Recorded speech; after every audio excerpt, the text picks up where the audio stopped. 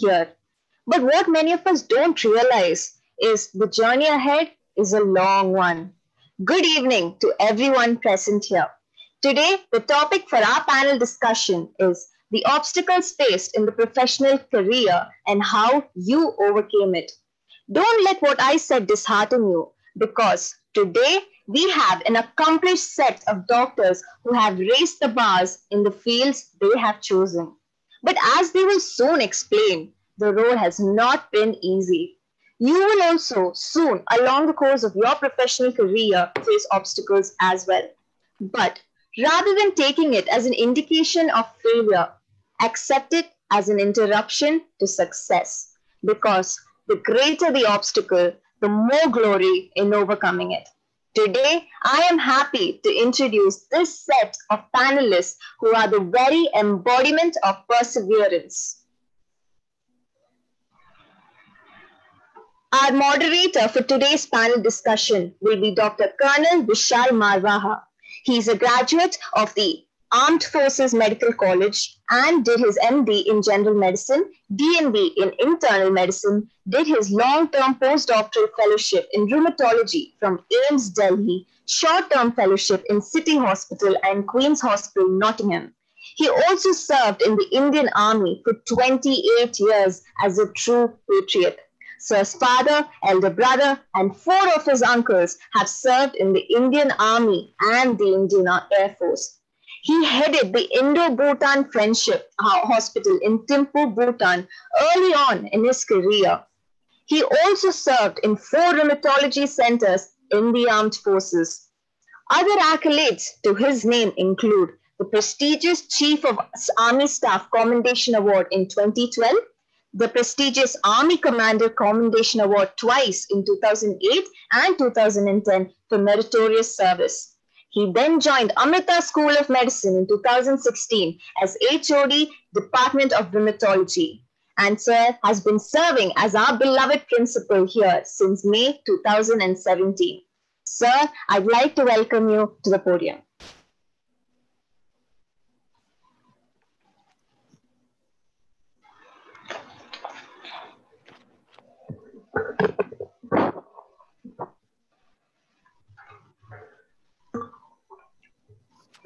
Dear friends, humble pranams at the lotus feet of our dear Amma.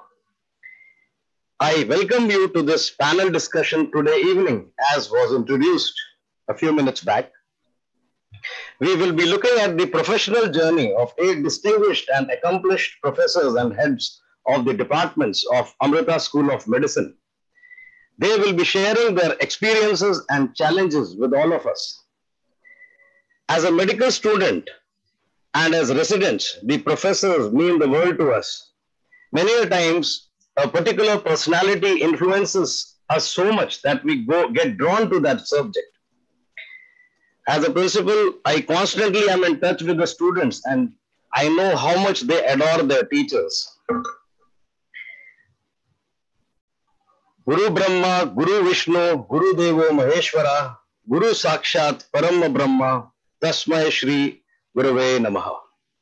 The status of the Guru is so significant that it cannot be overemphasized. With a brief introduction, I will now introduce the panelists for today. We have amongst us Dr. Subramania Iyer, Professor and Chairman, Division of Plastic Reconstructive Surgery, Head and Neck Surgery, Surgical Oncology, CMF Surgery in Amrita School of Medicine, AIIMS Kochi. Dr. R. Krishna Kumar, Professor and Head of Pediatric Cardiology at our institute. Dr. Radhamani K, Professor and Head Department of Obstetrics and Gynecology in our institute. Professor C. Jayakumar, HOD of Pediatrics at AIIMS Kochi. Professor Gopal S. Pillai, HOD of Ophthalmology. Professor M.G.K. Pillai, HOD of General Medicine. Professor Princy Louis Palati, HOD of Pharmacology, and Professor Pradeep Jacob, Head of Department of General Surgery. Actually, when you realize it's actually the experience, I think what we call as the one of the major things, like even when I was in the armed forces, I recollect one very, I'll share one incident. I was in the Punjab problem was, it was actually on the, it was reducing somewhere around 1991, 91, I think the year was. I was with the battalion, the 6th Battalion, the Rajput Regiment, and, we were stationed in Punjab. And, once a cordon and search operation had to be done, and, there were less officers that day. And my CO at that time was Colonel Varinder Singh Tonk, who retired as a Lieutenant General later on. A very fine gentleman. He told me, Marwa, today I'll have to give you an additional role. I was a young captain, that you will have to, do cordon and search. So, I was basically given a little additional role, and JCO was there with me. I still remember in that operations, the Subedar Saab taught me so much. There was, in that, one day, the lot of things which, I would never have learned otherwise, I picked up, because it was his years of experience which he was sharing with me about a cordon and search operation. So we all during our rounds, you see how often we have so many doubts, and our, teachers, they clarify. And, sometimes they share with us their, challenges also. They sometimes would tell us that, how in a particular case where the diagnosis was not correct, and later on how it, was diagnosed. So many things which are shared, which are, from, which you learn word of mouth. I think all that actually is so important in, then apart from, the medical, there is so much of non-medical, like, your, I would say work ethics. That's very important. Now, so you will learn your work ethics from your teachers. They are coming on time. So many things. If they say 8 means 8, it's not 8:15. You come 10 minutes late. I still remember when we went to a basic course, and today in the inaugural function, the Rear Admiral Arti Suri was mentioning about the, various military courses which you do. One was which is called the medical officers basic course. So, when you, reach late, I remember our guru, the Ustad, Havaldar Kartar Singh, when I was there, he just shows, he doesn't have to tell us anything. He does this means you take 4 rounds, so of the round. So next day you'll automatically be 10 minutes earlier. So I think it's so important that, you move on and keep learning. I remember when I was doing my rheumatology, one of my teachers, Rajiva Gupta, is heading rheumatology at Medanta now. He told me one thing which is so beautiful. He said, Marwa, there are a lot of plus and minus, all of us have. There will be a lot of plus, there will be a lot of minus. You have to take the plus and move on. The minus, you can just forget it. So I think these are the things we need to look at when we move ahead. So to start with, I will now introduce Dr. Subramania Iyer, who will be the first panelist today. Dr. Subramania Iyer, he is, as I mentioned, he is the head of the head and neck surgery and plastic surgery in our institute. He is a graduate from the Medical College, Kottayam. He did his further training in head and neck surgery and plastic surgery from AIIMS, New Delhi, Medical College, Calicut, and other centers in the United Kingdom. He did fellowship training in craniofacial surgery in Mexico, UICC fellowship in laryngeal cancer surgery, Center Oscar Lambert, and tissue engineering in Rice University, Houston, under Professor Mikos.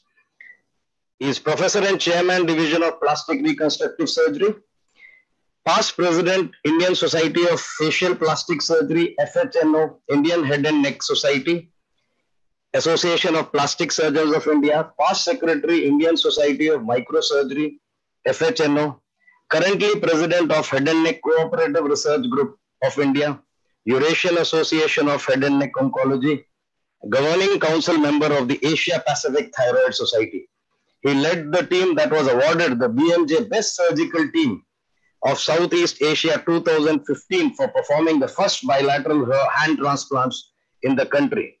It is to the credit of the Amrita Institute of Medical Sciences that we have done 8 hands and forearm and mid-arm transplants till now. and Professor Subramania Iyer has led the team. I will request Dr. Subramania Iyer to please speak to the audience. Thank you, sir. Thank you very much, sir. Thank you very much for the opportunity given to me. And then it is indeed a great pleasure always to talk to this meeting, in this meeting. Can I share my screen? Can you allow me to share the screen?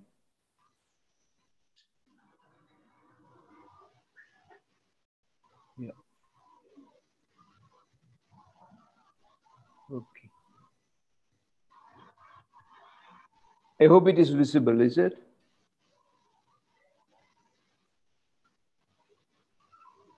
Is it visible? Is it visible?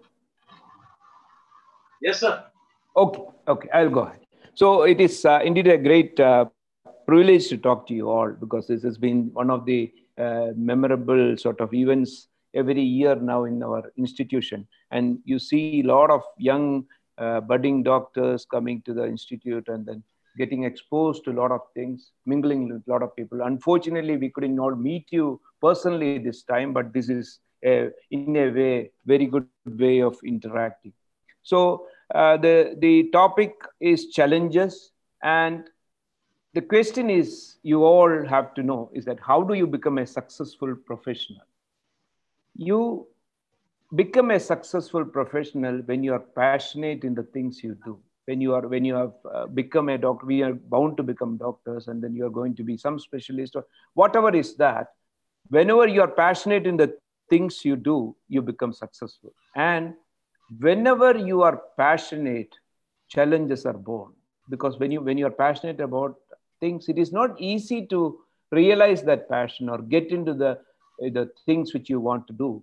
And those are the challenges you are going to face in your life. And I just go through few of the things which I thought some significant challenges and significant things which I faced personally in my professional life, and then narrate it to you through some pictures and all those things and then situations. Now, Marwa sir introduced me that I was trained in, I got my head and neck training in AIIMS. And in fact, I joined for ENT, and that passion for the head and neck cancer treatment started there, seeing the patients. And this is something which you will develop, all of you will develop in course of time, some passion for something you see in your professional life, be it be medicine or surgery or anything, forensic medicine or any specialty, you will develop some passion. So it can be immediate during your MBBS time or postgraduate time. So I developed my passion for head and neck cancers when I did my ENT post-graduation. And then when you looked at it, see, the getting training in head and neck surgery was not difficult. But when you looked at it, reconstructive surgery was a missing link in the treatment that was being given for head and neck cancers at that time. And that was probably the challenge at that time when you look at it, because as a trained head and neck surgeon from AIIMS, I could do any head and neck surgery. There was nothing questionable about it. But when I looked at it, my challenge would be to get better in reconstructive surgery, which was deficient at that time. And then, so again, I could have gone into some sort of good job. I, in fact, started as a consultant in one of the leading hospitals in Cochin. But thought better of it. I had a challenge in front of me. I had a passion, so I had to realize that. So another 2 years of training in plastic surgery from Medical College, Calicut. Then, when you look back, when you look at it, training in Calicut was excellent. But you look at your passion. You wanted to become a good head and neck reconstructive surgeon, and then microsurgery was something essential to get better in that reconstructive work, which unfortunately, see, microvascular, I'll just help you out with what is microvascular surgery. You can transfer a lot of tissues from anywhere in the body under the microscope. You connect those blood vessels, very tiny blood vessels of 1 millimeter diameter. So this is that photo showing under the microscope, you're doing that. And you could see, this revolutionized the way you reconstruct head and neck cancer defects. You could see the top photo is something, it takes 3 weeks to 3 months for achieving closure of a defect. Whereas with a microsurgery, you can do it in 3 hours because you can take it and connect it immediately. And you have a lot of tissues to play with. You can take bone, skin, jejunum, anything with a microvascular surgery. So what was the problem? It was available, the technology was available, but no centers offered adequate training in the country for microvascular surgery at that time. I'm talking about 1990s. So got admitted again. It was a challenge, and then you have to take the challenge like that and look at the avenues. How can you overcome that? Thought better would be to go to UK and get it trained, and so got a stint in one of the institutions, and then continued there for 5 years for training, and which probably gave me a foundation to become a microvascular surgeon. And this is a typical example of a case which I did after coming back to India. This is a gentleman who had a mandible removed. You had a mandible reconstructed with the hip bone with the microvascular surgery, giving excellent results. Now, when you are passionate, you create your avenues of working. See, you are passionate in head and neck cancer. You have to have an avenue to do those cases. And then when you came back, you had a lot of opportunities joining a lot of places. But when you look at it, your passion was in head and neck cancer. And then I joined Amala Hospital in Thrissur, even though, you could say that the salary was less and the position was not glamorous, all those things. Plastic surgeon from UK could have got anything at that time. So, but we could establish one of the earliest microvascular units in the country at that time when you came back. So that was a passion-driven, challenge-accepted type of situation. But when you look at it, not one, several units are essential for the country in doing it. So that was another challenge. And one of the questions which I got in an interview in UK was, what do you want to go back when you go to India? I said, I had struggled to get a microvascular training. So I had a passion to teach microsurgery. And then the consultant said, it's not at all, or because I was a sort of senior house officer interview. And then this was a challenge and passion. So when you came back, this lingered. And then when we started the program here in Amrita, there's a huge potential for that. And then the environment was so perfect to get a training program initiated way back in 2003. And we have proud to say that we are about 600 microsurgeons trained in this institution from these workshops. So that is something which, it comes out of accepting the challenge and realizing your passion. Then passion created more challenges. You have to improve the head and neck cancer cares. It's not simple. Head and neck cancers are the maximum sort of cancers in the country. And only one unit or maybe 5 to 6 units were there in the country doing proper head and neck cancer at that time. So there was a lack of trained surgeons. And then when we started the institute here along with Moni Kuriakose, who's a cancer center director now, in 2003, we started the first structured training program in the country in head and neck oncology.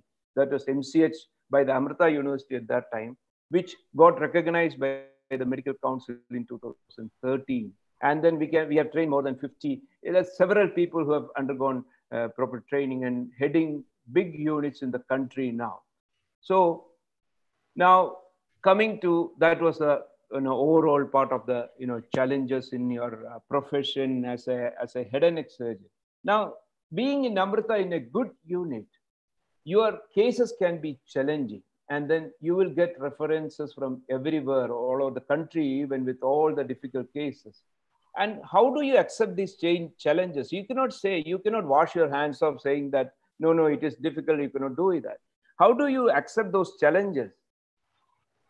The greatest thing you can do to accept those challenges of doing difficult things is to build up a team. And it improves the quality of care and allows you to do several things which you would have unheard. I'll just take you through few cases and then end my talk. See, this was a young child with a huge tumor in the mandible, and she had all the recurrent tumor.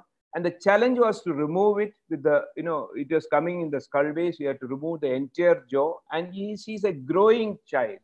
And you need to provide a mandible, lower jaw bone, which grows with age. So we took a special flap, which was reported again with a growth potential. This is a latissimus dorsi flap. 2 weeks post-op. I'll take you through that 1 year and 8 years and 12 years. See, now, at that time, the rib had grown, but it was thin and she didn't have teeth. So we had a couple, our team then took separate bone grafts, and you can see the implants placed and dentition given. So finally, she's like this 12 years after the surgery. And how did you achieve it?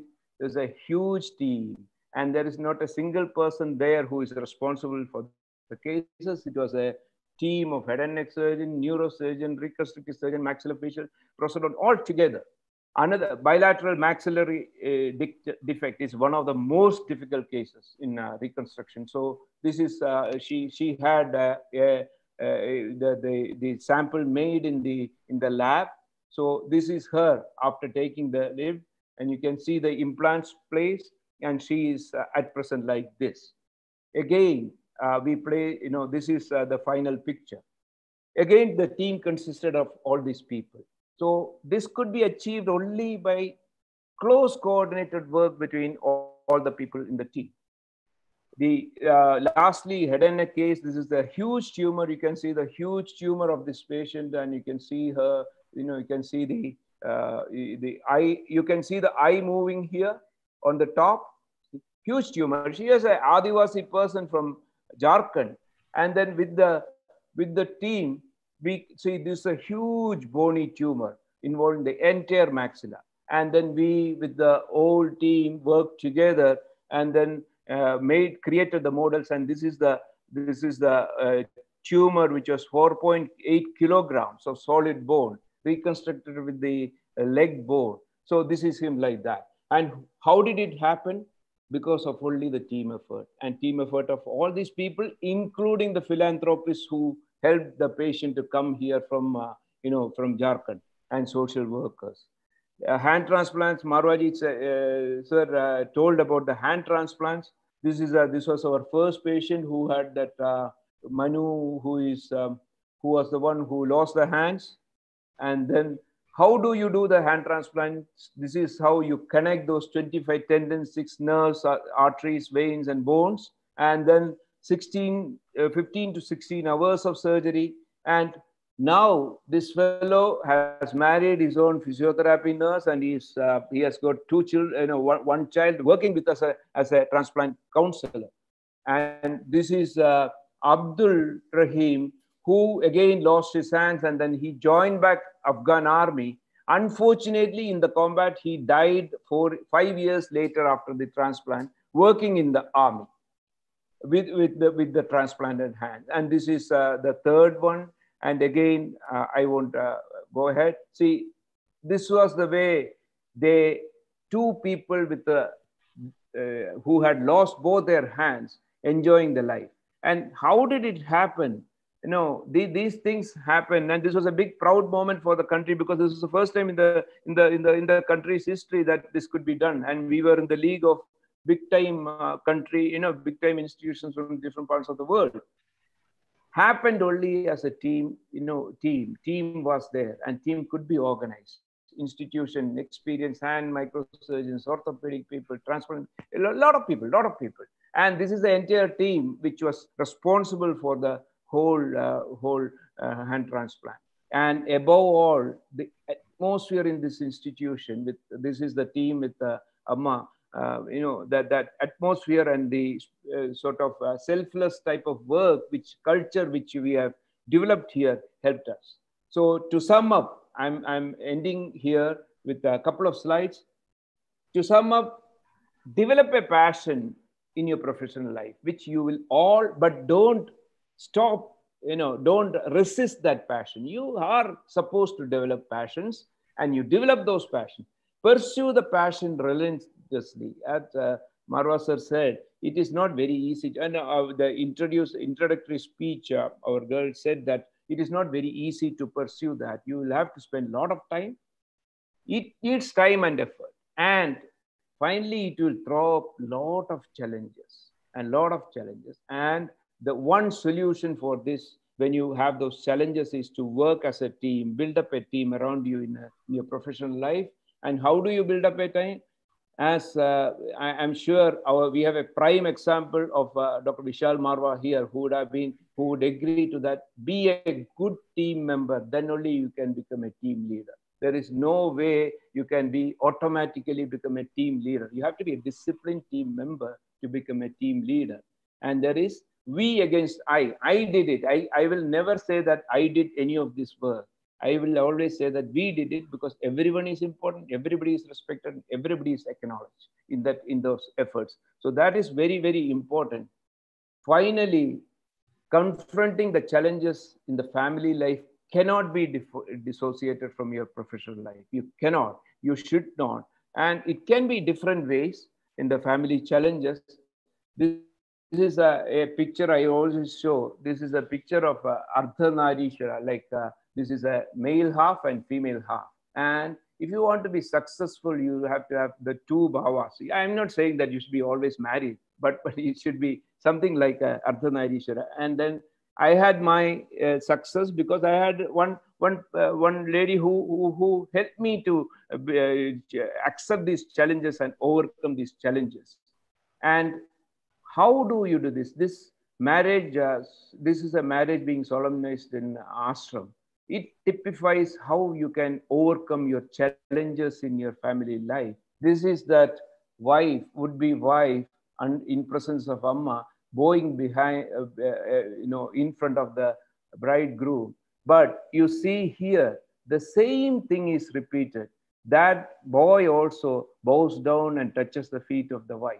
So respect each other, support each other. Each one's professional growth is equally important. When many of you might get married to doctors, so each is important, and give equal priority to profession and family. And then challenges are what we make in life interesting, what makes life interesting, and overcoming them is what makes life meaningful. So let me wish you all, my young fellows who are listening to this, to accept those challenges. It is interesting to overcome them with your effort. Thank you very much.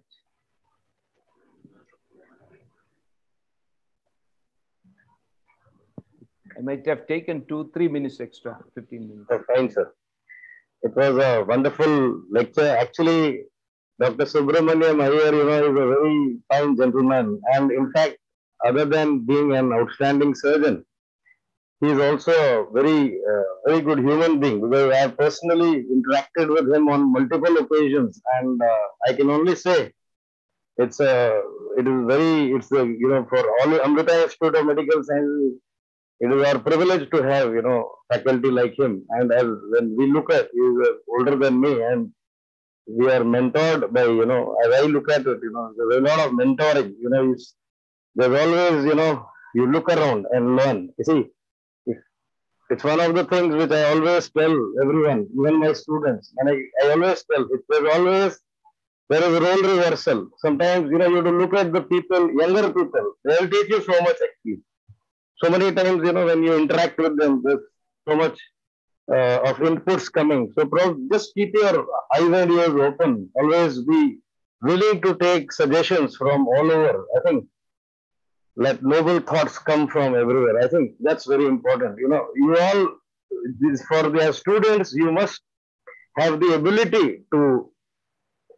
Tomorrow we'll be having, this on the careers after MBBS.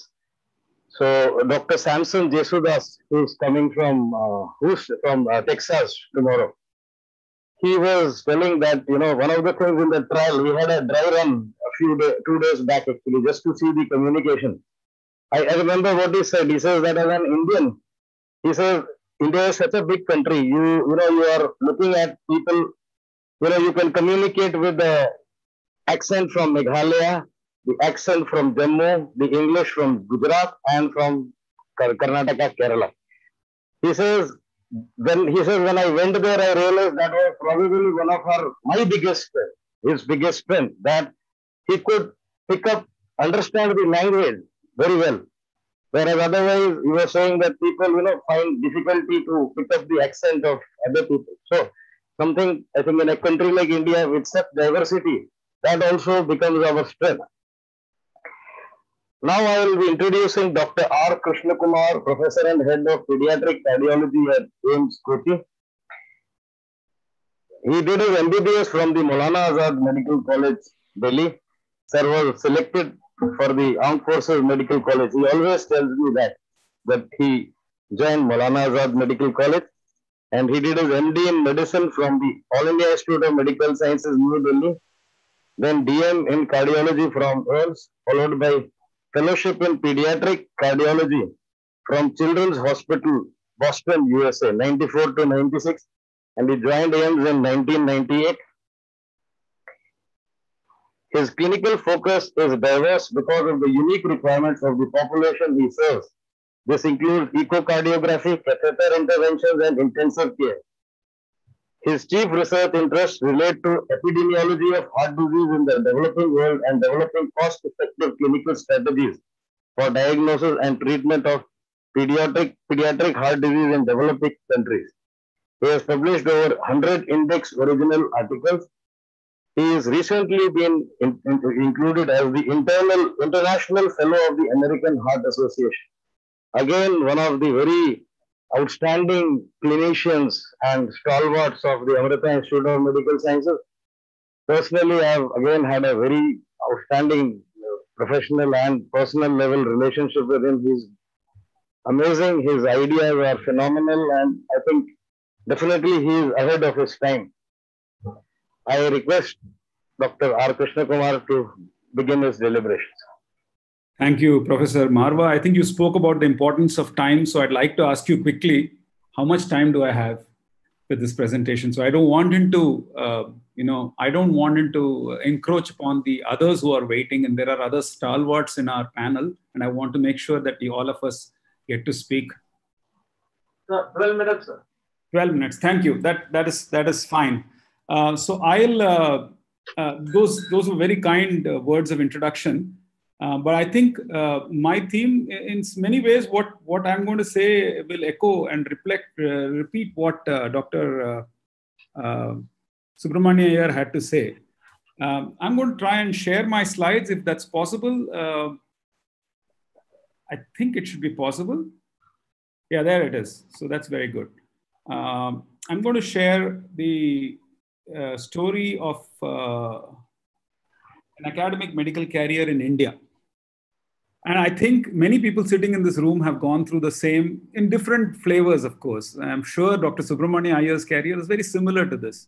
But you need to see this slide. It's important because you must be having this perception. The one thing I don't resonate with is this conversations people have that doctor's life is miserable. You work all day, you work, your careers are long, you take forever to train, and then the rewards are poor. Life is, I just don't believe in resonating with this negative conversation.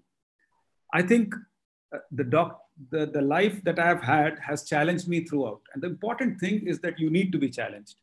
The day you stop being challenged, I think that's the day where you stop developing. And so I see it as an opportunity much more than as an obstacle. I'm going to just go through my own medical career. So you guys are here at medical school, finishing medical school. And when I finished in my class, 180 people finished medical school. And of those 180, we had this exam called the UPSC exam that could enroll us into a lifelong government service and give us a absolutely cushy job with a guaranteed income and a very good life with a reasonable, very slow, short working hours and plenty of time to relax. So I think a handful of our classmates went there for that, which was a government job in general practice. And there are some who established practice right after medical school. So they were there. The vast majority in our college were driven, and we chose to do residency and post-graduation. So we had to write the PG entrance, as most of you are now in the middle of. And after that, again, you have the option of practicing or going for something more advanced. I'm not saying everybody should super specialize, but pushing yourself to get into a fellowship or some level of advanced training, as Dr. Subramania Iyer just showed you how he went ahead and did the microsurgery fellowship and got this extra expertise that nobody else had. After that, you have the option of going back to practice or going overseas for training. Similar to, so I'm just telling you, I'm tracing my own journey back as to how I developed in my formative years. So, and it's already like MBBS, you finished, and this is 3 more years, this is 3 more years, and this is, so you're already 6 years post MBBS here. And after that, you have the option of going back to practice, and somebody will tell you it's about time you settle down. But I chose to go overseas for training. And I think at this point, you are already a little different from everybody else. But then, that idea of doing something special was very, very strong within me. After that, that's the ultimate test. Once you go overseas, the biggest temptation is to stay overseas. And I overcame that temptation. And I said, no, I have to go back to my country to serve my country because I'm a pediatric cardiologist. And there were 5 pediatric cardiologists, 4 in India at that time. I was the 5th one. And there were 2,500 pediatric cardiologists in the United States. Now, why should I be one of 2,500? I think I have a greater opportunity if I'm one of 5. No matter what everybody said to discourage me, I said, no, I'll go back. So once you come back to India, typically, when you come back with so much training, you are very valued in the market. So you can actually join a corporate hospital and make a lot of money. I actually had no option. So I actually joined a corporate hospital at that time. Because there was no other option. But then I decided it doesn't make sense. This hospital that I'm working for is just for money. We're turning away most patients. So I decided, no, I have to go back and accept an academic opportunity, which came by with Amrita Institute of Medical Sciences. So it's all a question of a journey of swimming upstream. Now, these are, what kind of fish? These are salmon. Salmon are fish that swim upstream to lay their eggs. They go against all barriers from the sea to the highest mountains. And then they lay their eggs. And that's the story. And they are driven by something inward, we call it passion. So that's the story of many of us who are in Amrita Institute, who have been driven by passion. Not really caring about the consequences. We've never cared about what's going to happen, purely driven by passion. If you are driven by passion, you won't get eaten by this bear, actually, honestly. It's just an example. You will eventually achieve what you would never imagine you could have achieved. Now, that's essentially the inspiration for me. And I was at All India Institute. I trained in Children's Hospital, Boston. But I was, as Dr. Marwa said, inspired by one of the finest teachers of all time, Dr. Tandon, again, in whose name I have actually now written a book. And he is somebody who inspired by example of just the way he was. And he inspired not just me, but generations of cardiologists in this country who then inspired the others. And then, not just that, he was a master clinician, mentor, friend, so much we shared common interests, amazing person who actually said, and I wanted to be like him, even though there didn't seem to be a career option in doing what I was doing. But if you're passionate, you become so good that you will be recognized. It's only a matter of time. So just a little word about why Amrita is special, why Amrita Institute is special. I came back in the mid-90s and most babies with congenital heart disease were dying.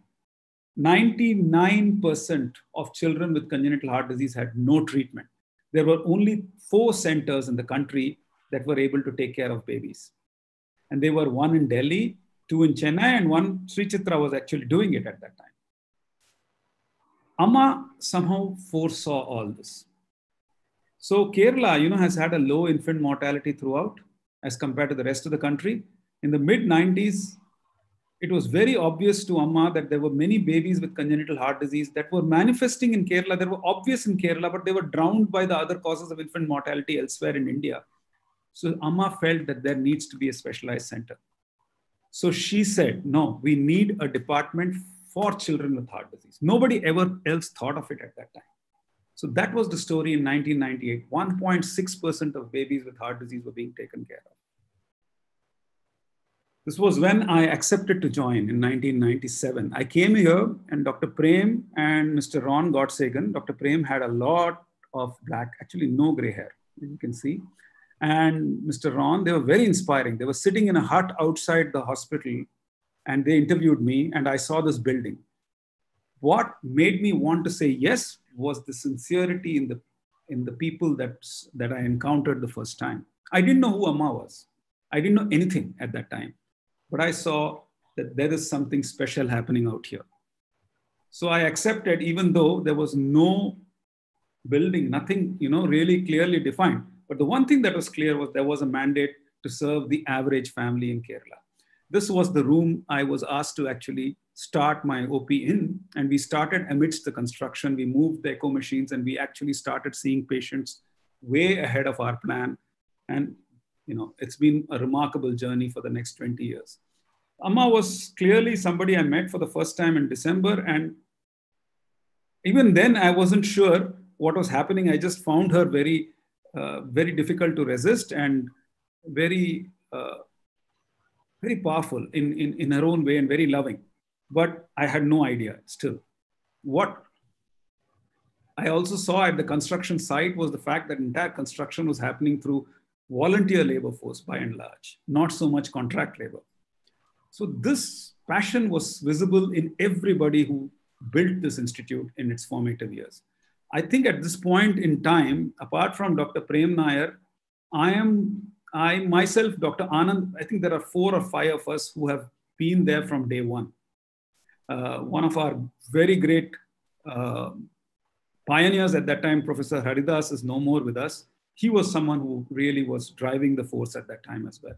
This was the picture at the inauguration where the hospital was inaugurated by, none other than our former Prime Minister, Atal Bihari Vajpayee. I joined just after that, about 1 month after the inauguration that had happened. And it's been an explosion ever since.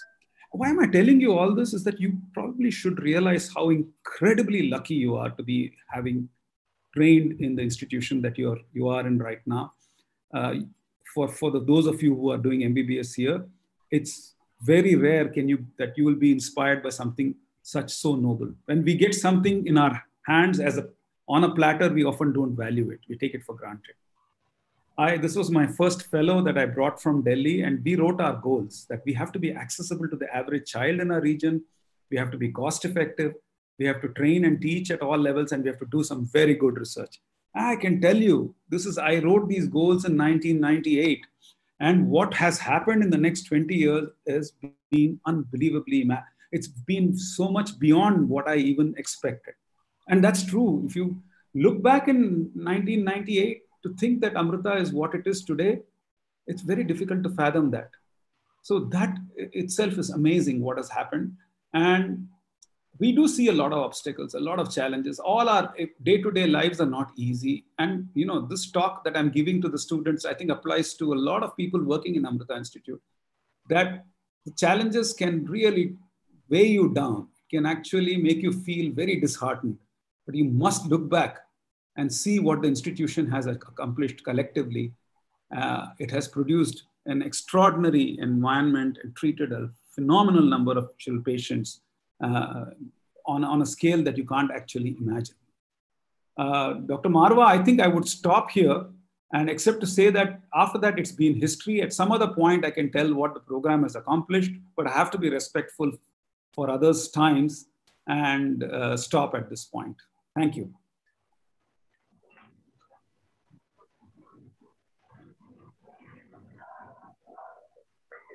Thank you, sir. It was wonderful. And I think, as you said, the time is very important as we have 8 speakers. So definitely sticking to the time would be a very, very vital feature. So after 2 lectures, I think, it will be worthwhile, I think, to loosen the environment, make things a little, easier before the 3rd speaker is called.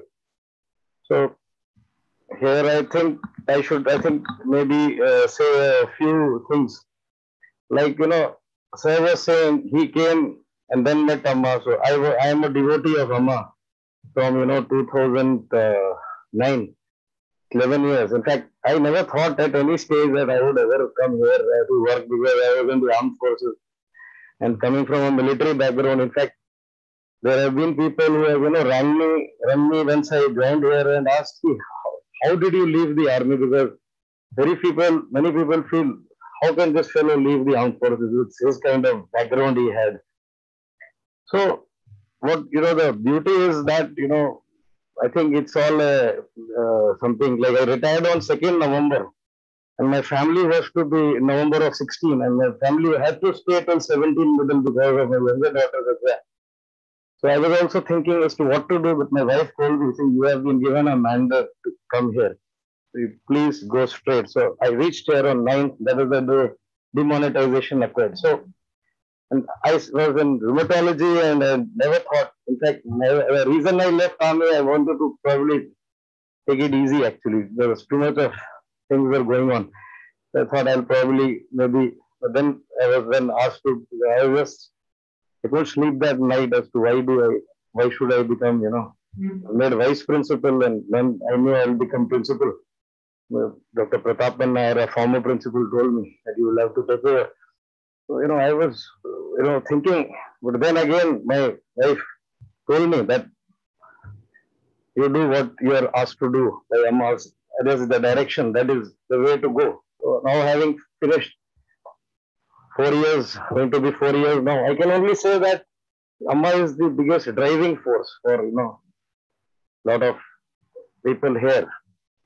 Actually, in fact, many times I have seen when we are in difficult situations, when we just make a humble prayer to Amma, the solutions emerge.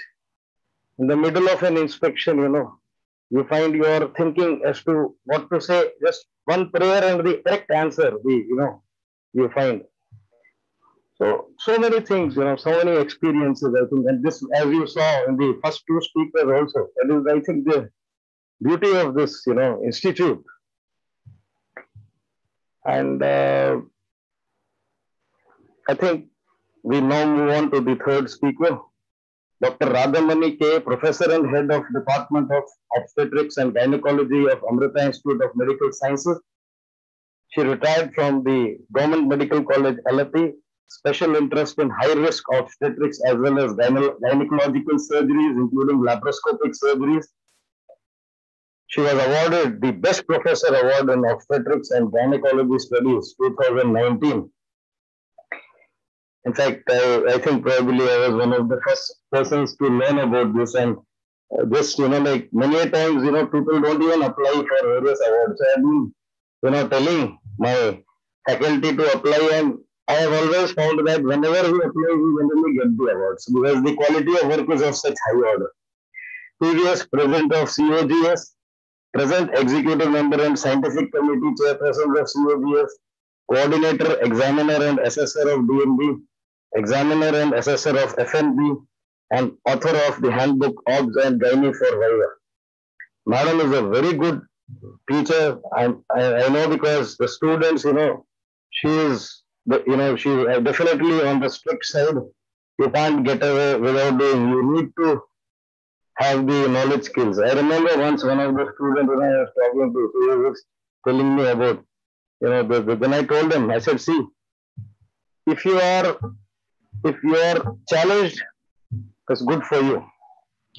Then I remember I was doing my rheumatology, my teacher was Professor Ashok Kumar. He is senior of Professor Krishna Kumar sir in AIMS. He was a tough taskmaster and he had very high standards. So, I remember the first article I wrote, Emergencies in Rheumatology. I took 3.5 months. It was published in JIMA. And he told me, this is your first major publication. Make sure it is of very high quality because it will be the harbinger of many other publications in future. So it's something like that. This is where we need to understand that the tough taskmasters are actually the people who are, or those are the teachers who are going to push you ahead. And getting you out of the comfort zone actually means that that's the time when you will excel. And once you have excellence at the MBBS level, it will carry on. I request Radhamani ma'am to please share her experiences with us.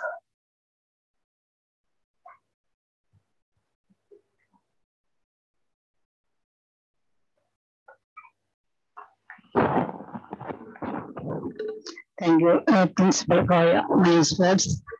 And the previous two speakers, actually, they belong to super specialists and they present a super specialty day. And I mean, as far as I am, actually, we are the base people for the young students to educate them and also to mold them.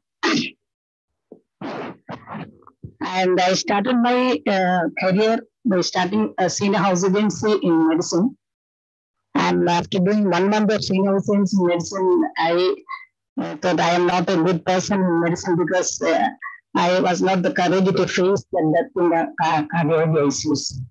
Then when there is a vacancy arising in Gynec, I jumped to Gynec and then started my senior house agency in a IMC recognized institution. On the hope that the cry of a newborn, the birth of a newborn would be a joyful situation for the family, so and the couples. So, but by time I learned that any deviation from a normal pregnancy is not acceptable to the family, starting from stillborn to pregnancy loss is not acceptable by the family. Even the worst situation is the death of a woman after delivery.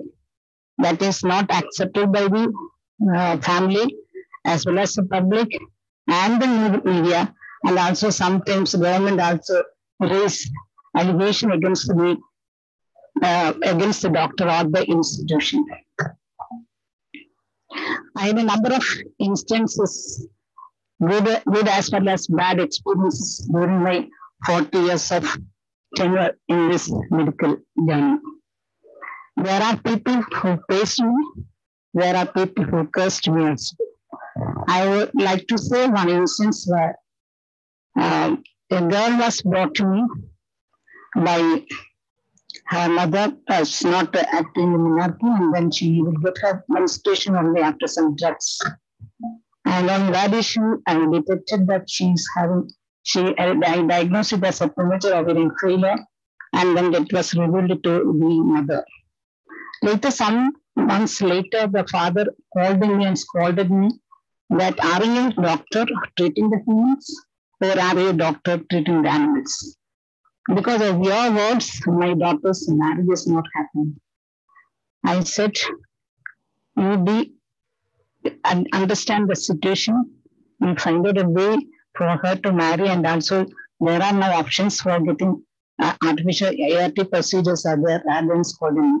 In spite of that, he on alternate days he scolded me, called me to phone and scolded me. And at that one time, my husband was there and he shouted at him and then told him that if at all further harassment, we will be punished by means we will file a case against you. That means in situations of stress, the family support is very, very important. And another thing is the documentation that, so in case of mortality occurs, so that is when we compare to the medicine department and the gynecology department, obstetric department is when a death occurs in the medical casualty, maybe due to a serious condition, they may be able to adjust to the situation if the treatment is started at the right time. Whereas for an obstetrician, for maternal death, even if we have tried our level best to take the woman, there are situations where we will lose the mother. There is an acceptable death rate also. So in that instances where a mortality occurs, there comes the role of the senior obstetrician to handle the situation, because we have to wrap our faculties, and then there comes the teamwork. We see that the protocols are carried out properly, documented in the case sheet, and whether we have communicated to the public communicated to their parents or the family the right way that we are doing the right thing. So here comes the coordination, cooperation of the teamwork. And then there are other instances also where documentation is important in the sense I will narrate a story. Recently, you come across in the media that a teen death occurred because of the treatment was not given in a medical college. They actually, what happened is actually the patient was actually in a preterm labor and the HOD told to give the drugs and all. After some time, the pain was over and then they requested for a discharge as they would like to continue their treatment in a private setup. But the fact that the senior resident on that day duty even documented in the case sheet that they are discharged at request and they like to have their treatment from private setup. So it's not a lot of allegations are against them. How I came to know that because that HOD is a friend of mine, that is why. So these are all the bad reputation in the public. And so another thing is we have to take the decision the right time. As far as an obstetrician, I have a good large number of experiences I faced, and then the right decision the right time is also important to save the life of the woman. I will again narrate a story. So, one of our staff nurses had a cesarean section by our unit chief on a particular day morning. On that day, actually, we had a OT and the 3 theaters were running simultaneously. And then I finished my first surgery and the second patient is taken for anesthesia. While I was waiting for the anesthesia to come, then the from the labor room told me that patient is having bleeding and then you just come and see because unit chief is on another surgery. While I rushed to the labor room, I told the PD to do a PD, and then while the PD was taking out the blood, I looked at the face of the patient's sister, her eyes were rolling behind. That itself, she's in face of hypoxia and hypertension. I ran to theatre and pleaded the anesthetist to take away this patient from the OT, then only I can save the life of that staff nurse. Anyway, the anesthetist obliged and we could save the life of that sister. So I was always, it's all God's grace, that's the right decision, the right time, so that it will save the life of the life. Then I started my training. I was NC, I got MD microbiology, and then the pediatrician of that came, Omana Madam, and the cardiologist told me that you should not go for a non-clinical subject because actually at that time itself, I doing the senior NC, I had a good name as a clinician. So then actually what I did is actually I had a video from College of Physicians and Surgeons of Bombay after 18 months of senior residency in an IMC recognized institution and observership at Navroji Tiwari Maternity Hospital, Bombay. I had my laparoscopy training at that time in 1982 from Navroji Tiwari Maternity Hospital, and afterwards I worked for 4 years in a private setup and then joined medical college service in the college I studied. That was actually, I was happy in my profession that I had the opportunity to work in an institution where I studied. And also I got administrative position also as CRRA officer and also ARM of that institution. And I never thought of coming or leaving Alleppey at any time because I had a good reputation among the public, among the patients and also among the students. And again, in October only, Amma told me to come and join here. At that time, actually, I was some months I was working in Pushpagiri Medical College. I was actually, even though my children were students in this college at that time, I didn't have any intention to come here. Truly, this is a fact. But when afterwards, when Amma told me, even without a request to join here, that I think it is my way of life, then that is the reason why I joined here.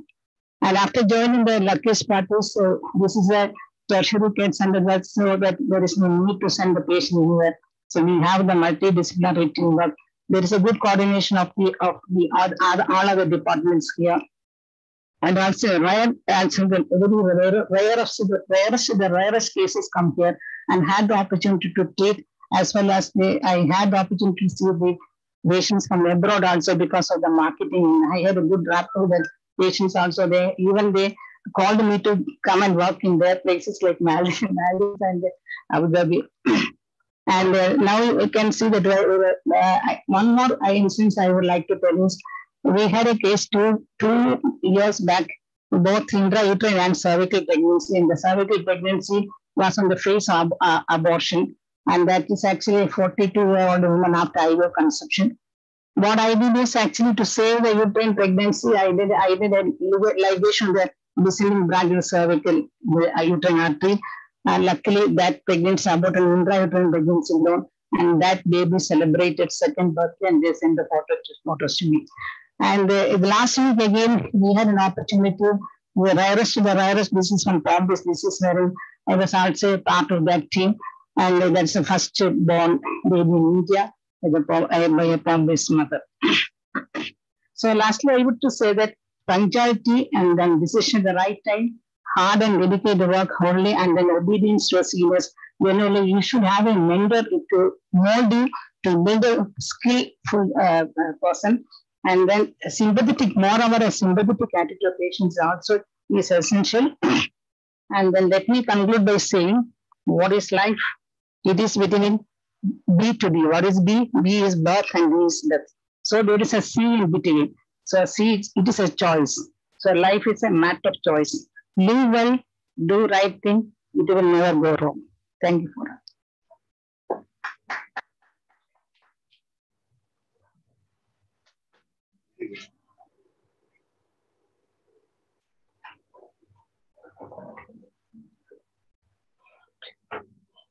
Thank Dr. Radhamani for her words of wisdom, a very senior gynecologist, and you could see the amount of experience she has had, and basically certain, core values, I think, which needs to be, we cannot overemphasize, like punctuality, having, respect for your seniors. I think it's very important, because this is the way, the team goes. In armed forces, see our number, MR 5910, I know that 09 is senior to me and 11 is junior.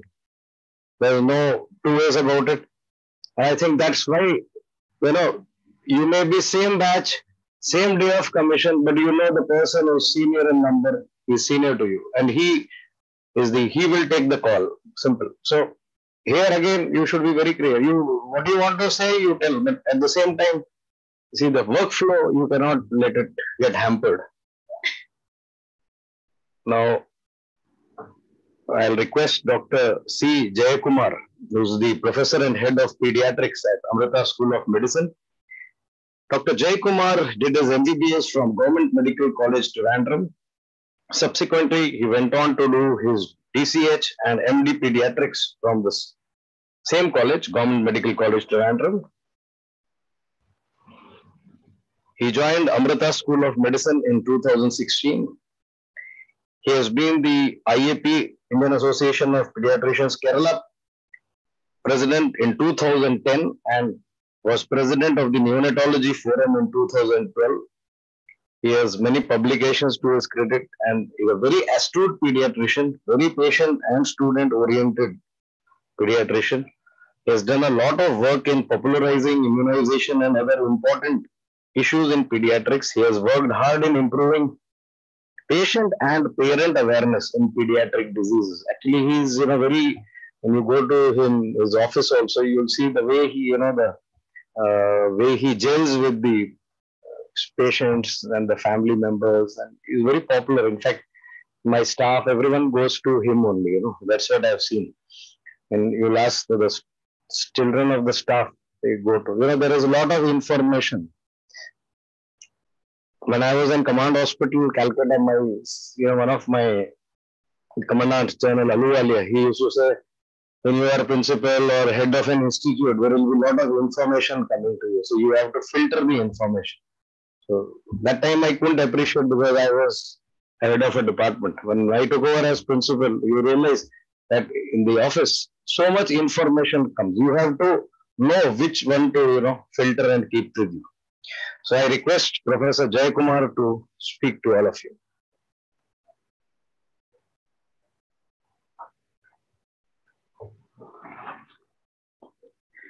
I was told by your colleagues to remove this mask. So if I am wearing this mask, the sound will be distorted. Om Namah Shivaya, Pranam Amma. Respected medical director and most respected student-friendly principal, Dr. Marva sir, my fellow panelists, you heard from illustrious legends in the field, Dr. Iyer, Dr. Krishna Kumar, and Ramani Madam. So I am basically a general pediatrician, and I would like to say my journey till I reached this stage from 1976. I joined Government Medical College, Trivandrum in 1976, that much before you were born. So that means most of it, their 20s. Isn't like that? That means 24 years before your birth, I joined Government Medical College, Trivandrum. So the moment I entered the first MBBS, my seniors are telling, oh, I joined medical college after my BSc degree. So those people who are coming after BSc, that they are considered as idiots. So only pre-degree students are the best. The one thing they said immediately after that, so first time you will fail. So this is the way in which they are conveying the message to me. So we took it as a challenge. That was first challenge in my life. I took it as a challenge. I work very hard, studied very hard, and I got first class in the first MBBS. Only so that those times they are not much people will get first class. Only 6 people got first class. So that was first my challenge. So even if people said that nobody can measure your caliber. If you work very hard, I was not an intelligent fellow, but my entire career is based upon hard work. Hard work. And as Professor Mara said, punctuality. Then second MB, that after the first MB, my first class caused a lot of trouble because I relaxed a little bit. Anyway, somehow I could manage another first class for the second MBBS. And finally, I studied very well, and that also time I also got first class. So I was among the one among the 6 first class holders throughout the MBBS. First time you won't get nothing more than that, no distinction, nothing like that. Then again, this first class troubled me because those time the admission pattern for the post-graduation was based upon the marks. I was quite sure that I will get an admission for the PG course, so relaxed during the internment period. Didn't read anything. So doing simple works and all that. Then that time, then somebody has given a petition case, filed a case, and then that year onwards, the pattern of the admission pattern was changed to based upon the entrance examination. So I was claimed ball during the first entrance exam. So then I took it as a challenge. Then I prepared very well for the entrance examination and I got post-graduation.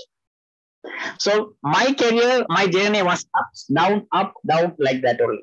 Then after my PG from Trivandrum Medical College, I was posted at Medical College Kottayam. That I am from a middle class family. I had a lot of financial problems. That time the income we used to get was only 800 rupees for a lecturer. With that, it's difficult to run a family. Then I was forced to do private practice. So from private practice, you will get income. Private practice, but the main problem with private practice, you cannot concentrate on academics. You cannot concentrate on teaching. So private practice means you have to generate income on your own.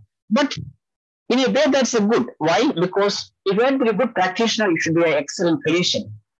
So in that way, private practice helped me a lot.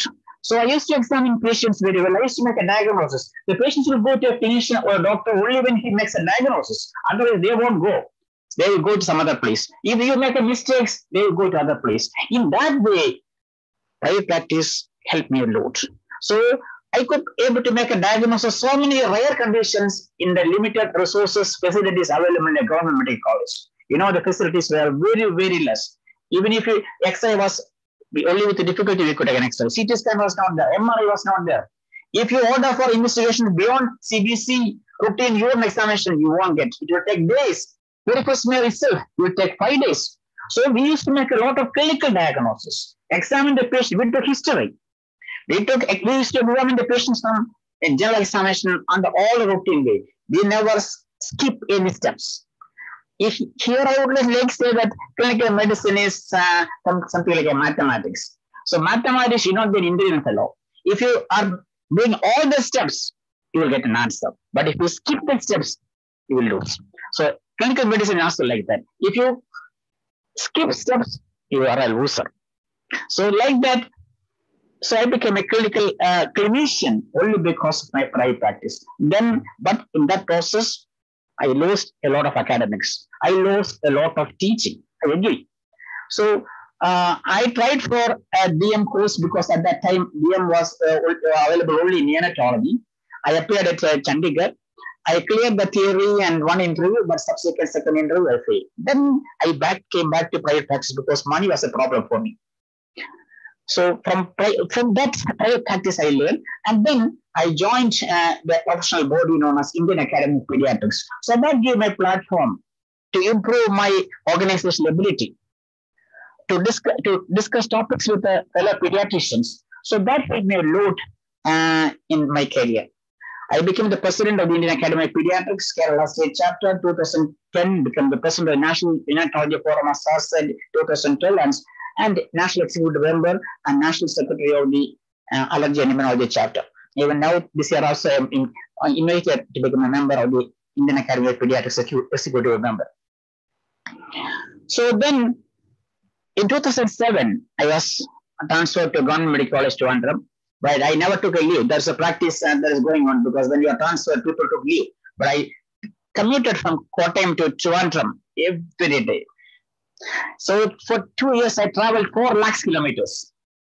Tell you frankly, 4 lakhs kilometers I traveled. And then I used to do, I examine patients twice in a day, in the morning and evening. Even in all cases I used to examine on my own. Even now in Avadamarda, I'll take rounds 2 times in a day, every day. Even when I am off, I'll come over here and examine patients personally. So you do the thorough examination. The moment I see in this lady, I can know that this is a serious problem. So that rapport I have with the patients. So I am very much concerned about the patients. I used to talk in their own language. So I will never create an atmosphere of ego, concern never as a professor, senior professor, nothing like that. I will talk with them. I am very friendly to them. If the students know that I will never have the feelings of a student. And then, but from 2007 onwards, I developed a passion for research. Research means original research. So I am not interested in doing research. So when I am in charge of neonatology, one of the most important problems in neonatology is newborn jaundice. Newborn jaundice happens only to normal children. They are admitted in the ward and they used to cry like anything, cause disturbance to the faculty. So then I thought, how can I solve this problem? Then I found that we are practicing exclusive breastfeeding. So this breastfeeding babies, the gut microbiota is sterile. So if you introduce a probiotic, the probiotic can act and that will help in the prevent jaundice. So I have conducted a study and that was found to be very important and also statistically significant. So giving probiotics to newborn babies is helpful to prevent neonatal jaundice. So that can save a lot of money. You know that the treatment for neonatal jaundice is keep the baby under phototherapy. So phototherapy means intense light. Intense light means light and heat, and the baby is away from the mother at a critical time where the baby has to be with the mother. So lack of bonding, a lot of problems are there. So if you give these probiotics, you can prevent that neonatal jaundice to some extent. And another thing, innovative research that I have done was use of levetiracetam in neonatal jaundice. Till that time, the practice was to give phenobarbital. You know, the phenobarbital is a very bad drug, I would like to say, because it causes neuronal apoptosis. That means that will destroy the neurons. But that was a treatment option. But people which will be sedated for hours, you cannot give breastfeeding. So that then I thought of changing that practice and changing to start levetiracetam for neonatal seizures. So I started using levetiracetam, and that yielded good results. So now in most of now people have changed throughout the world from phenobarbital, a very bad drug. So when I came for this ethical committee, the concerned person, Dr. Sajith was the concerned person. Yes, then why do people change this time? This time, the practice throughout the world, even now, is most of the hospitals phenobarbital for newborn seizures. So we changed from that to levetiracetam. Like that, in a government hospital, we don't have facility to give nitric oxide for pulmonary hypertension.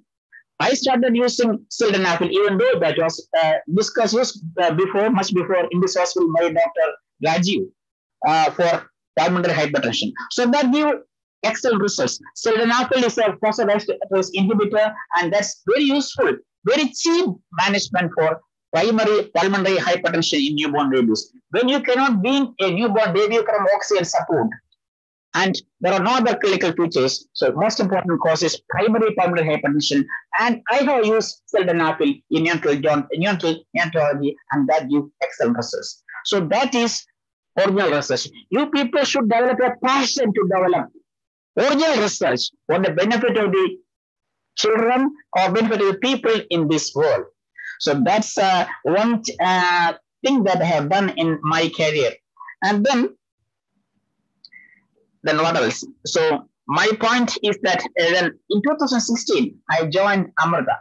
So when I comparing Government Medical College with Amrita, here you have excellent clinical facilities. The case that is coming in Amrita is entirely different. You are getting rarest of the rare cases.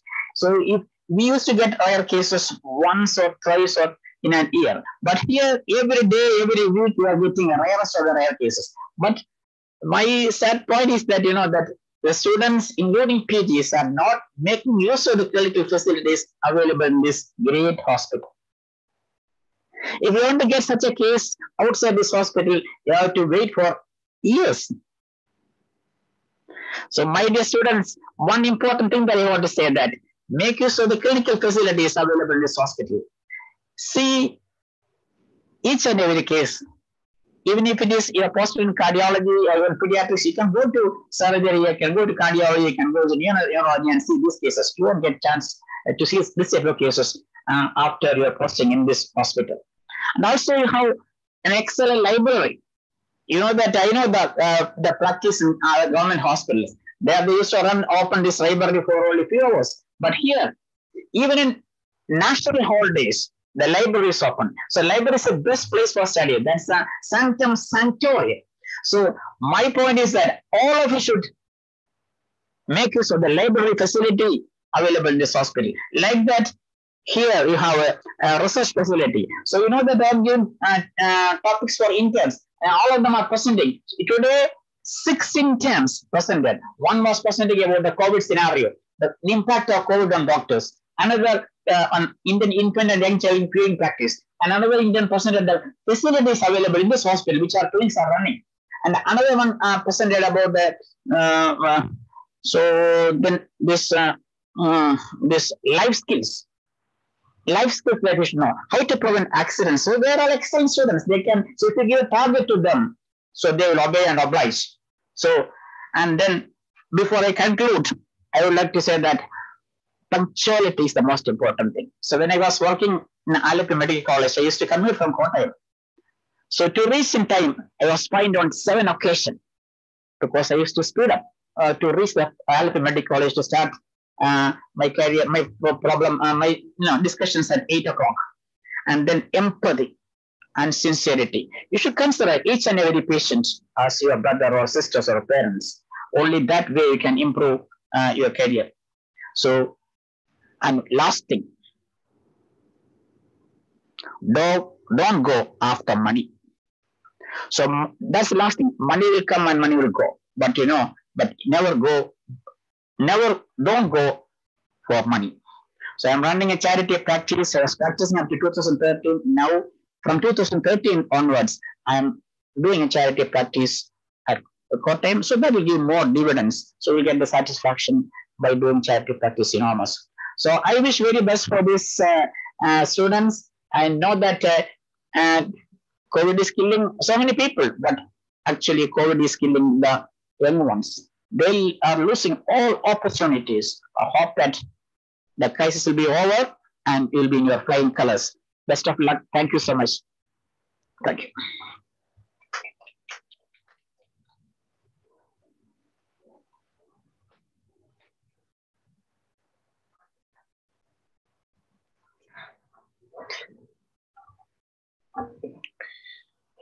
Four speakers have spoken by now.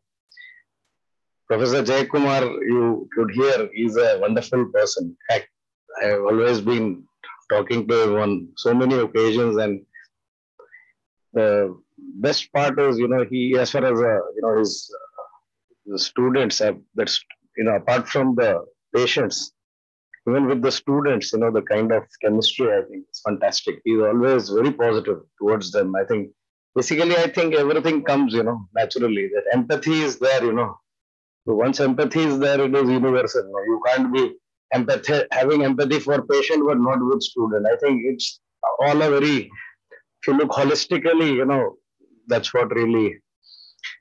And what I was telling about money, I think it's something, you need to have your,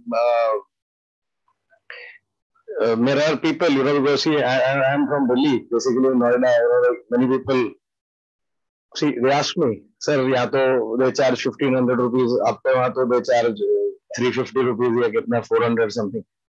I just keep listening because I have no answers for them, because I'm, doing what I like. And a lot of people think, that why you are not staying in Delhi and why you are staying in Cochin. So those are kind of things, you just listen. It's okay. Do what you like. Two of my students, one student wanted to do, she was very keen to do forensic medicine.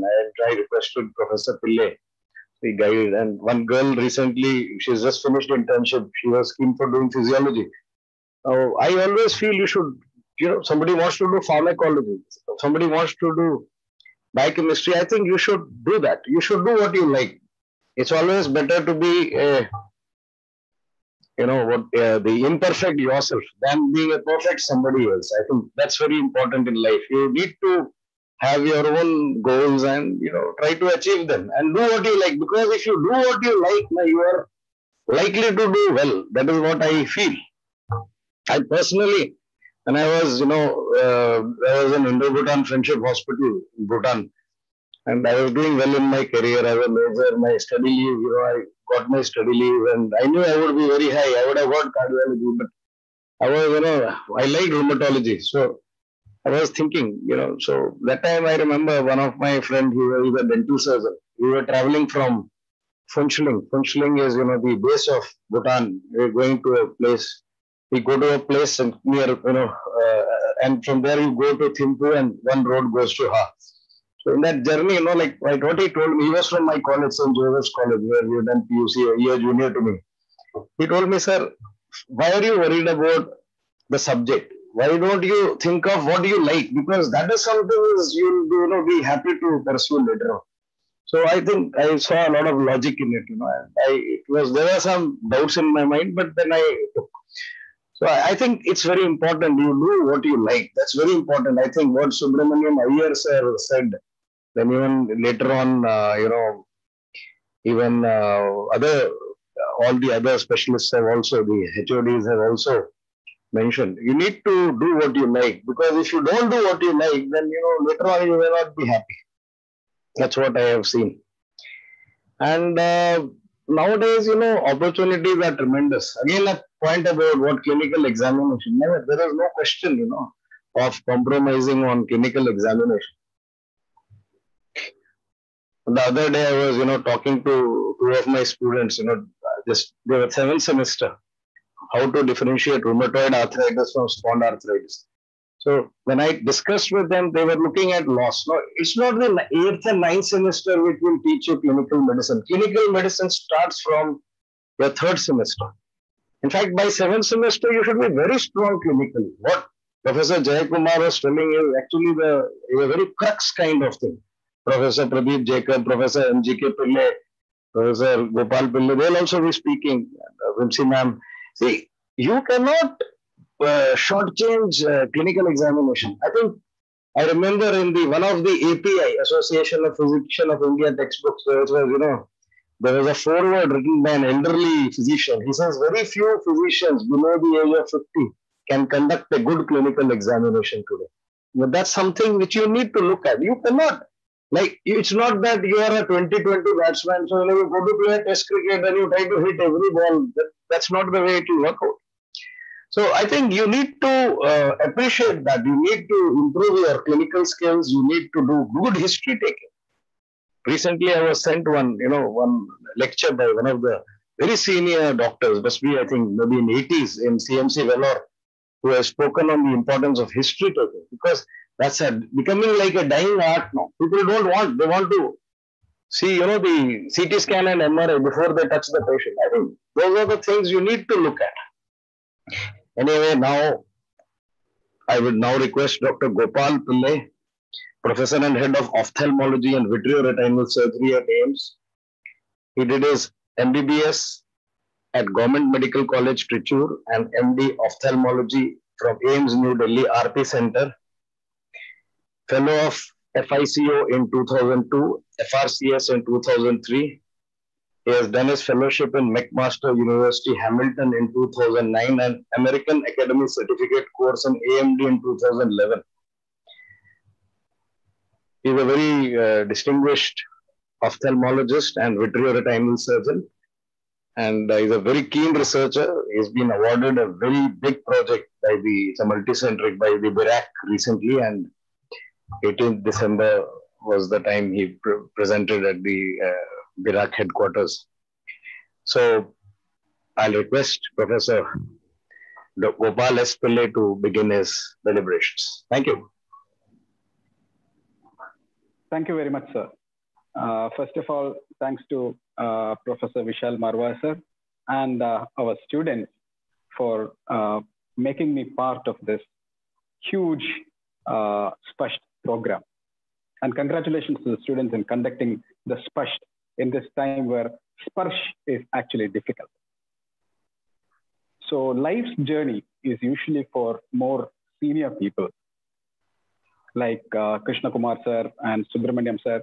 Jayakumar sir started MBBS by the time I was 3 years of age. So I'm much younger. But then I thought that there is a difference in the thought process of people who did MBBS about 15 years, 20 years before me, and the time when I did versus the time when you are doing. We as a profession are becoming more and more and more defensive. So I would just say that as a child, when I was brought up, I was seeing my dad as an orthopedic surgeon in a government hospital. So he was in the district hospital, and he would go to work every day at 8 o'clock and reach home by about 6 p.m. for lunch. And then there would be a lot of patients waiting in the house as well. There was a lot of private practice at that point of time. Just like Jayakumar sir said, there was need of money also. So after that at 10:30, myself and my father would go to play shuttle badminton till 12 o'clock and then come home, have dinner and sleep.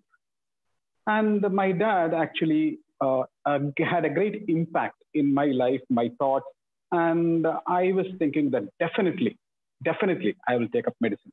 Seeing his dedication, lots of stories which tells about dedication, etc. Every other night he would have to go for a fracture fixation or something like that in the night. So definitely medicine was in the cards. So that was like one job only. There was no other confusion. And so I joined Medical College Thrissur. And as you know, medical education has its ups and downs. There are some good memories, some bad memories. All of you would have gone through that. In anatomy, 70% of us. So you should understand that all of us would have topped in our own schools, would have topped in our own colleges, and would have come through a very high meritorious rank at the entrance. There were only 500 seats at that point of time in the whole of Kerala.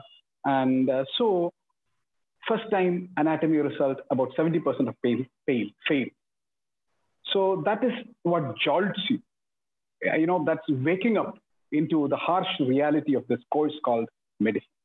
And then in biochemistry, our Vasudevan sir was our biochemistry professor. So he, after first average, came and told us that, you see, you have performed abysmally. So a lot of people even clapped, thinking that, something good he has told. But, again, 75, 80% of people fail. So, but once you started into clinical medicine or clinical surgery, the clinical case treasuries, that actually mesmerized most of us. Actually, each of those clinical books like Hutchison, Chamberlain, MacLeod, even Indian books like Goldwala, a lot of information packed and, applying the clinical sense. So in our case, we were significantly taught about clinical medicine, like all our teachers who spoke before me. All of us were into clinical medicine. So much so that, auscultating and picking up, AS/AR. And if the echocardiographist in some other place said, no, this is MR, then this guy says, no, that guy is MR. It is not, this is AS/AR, not MR. So that was the sort of clinical medicine, and our whole brains were grilled into, auscultating, percussing to find out where the dull note was, where the semi-dull note was. All those were the things. But things changed. And then you see now it is clinical medicine is important, but, facilities in terms of significant imaging, all those things are very, very important nowadays. So after I finished my medicine, I wanted to do orthopedics. And I wanted to do orthopedics in a very, very good location, like, for example, All India Institute of PGI or Mumbai, which they said was a very good place for orthopedics. So I wrote the entrance. I got into All India Institute of Medical Sciences, but into ophthalmology. Now, there was a lot of confusion in your mind. You want to take up orthopedics, or you want to take up ophthalmology at All India Institute of Medical Sciences. Now, you should understand one thing. After 25 days of my work in All India Institute of Medical Sciences was the All India entrance of that year. And in that 25 days, I had not studied. Unfortunately, in those 25 days, the last year's paper had become published as a book. Now, that was time when internet was not available. Right now, if you write an entrance today, next day, the whole paper as well as the keys will come out. But it took 1 year. But those 25 days was the time when that paper came out. And when I wrote the All India exam, I thought it was a wonderful paper and I had done really well. But there were 189 questions, a repetition from the last year. You should understand that. So as young people who are going to write the entrance, study all the previous papers very, very carefully. 189 questions repeat. So my rank fell down to 300. And so I did not get orthopedics where I wanted, like in Mumbai or one of the top places in Delhi.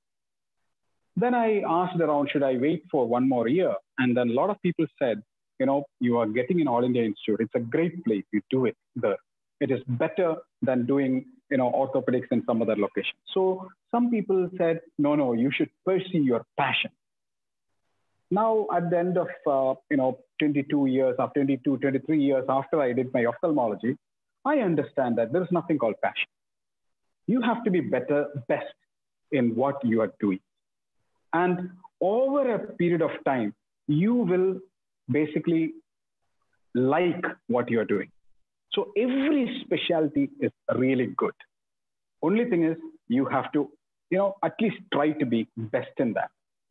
So after, when you are studying, it is not about a student and teacher. It is about a guru and shishya. It is completely different. A guru and shishya relationship is a little different from a teacher and student relationship. The teacher gives a class and goes home. A guru will often speak to people about their problems, about their life's problems. They will teach life. They are not going to teach you, the subject. Basically, what are we actually wanting from a teacher is about creating an impetus for you to learn and gather more information. Whereas a guru actually catches hold of you and actually lifts you to the next level. So that, fortunately, I got during my residency program. And I was making the presentations of almost about 6 or 7 of my teachers.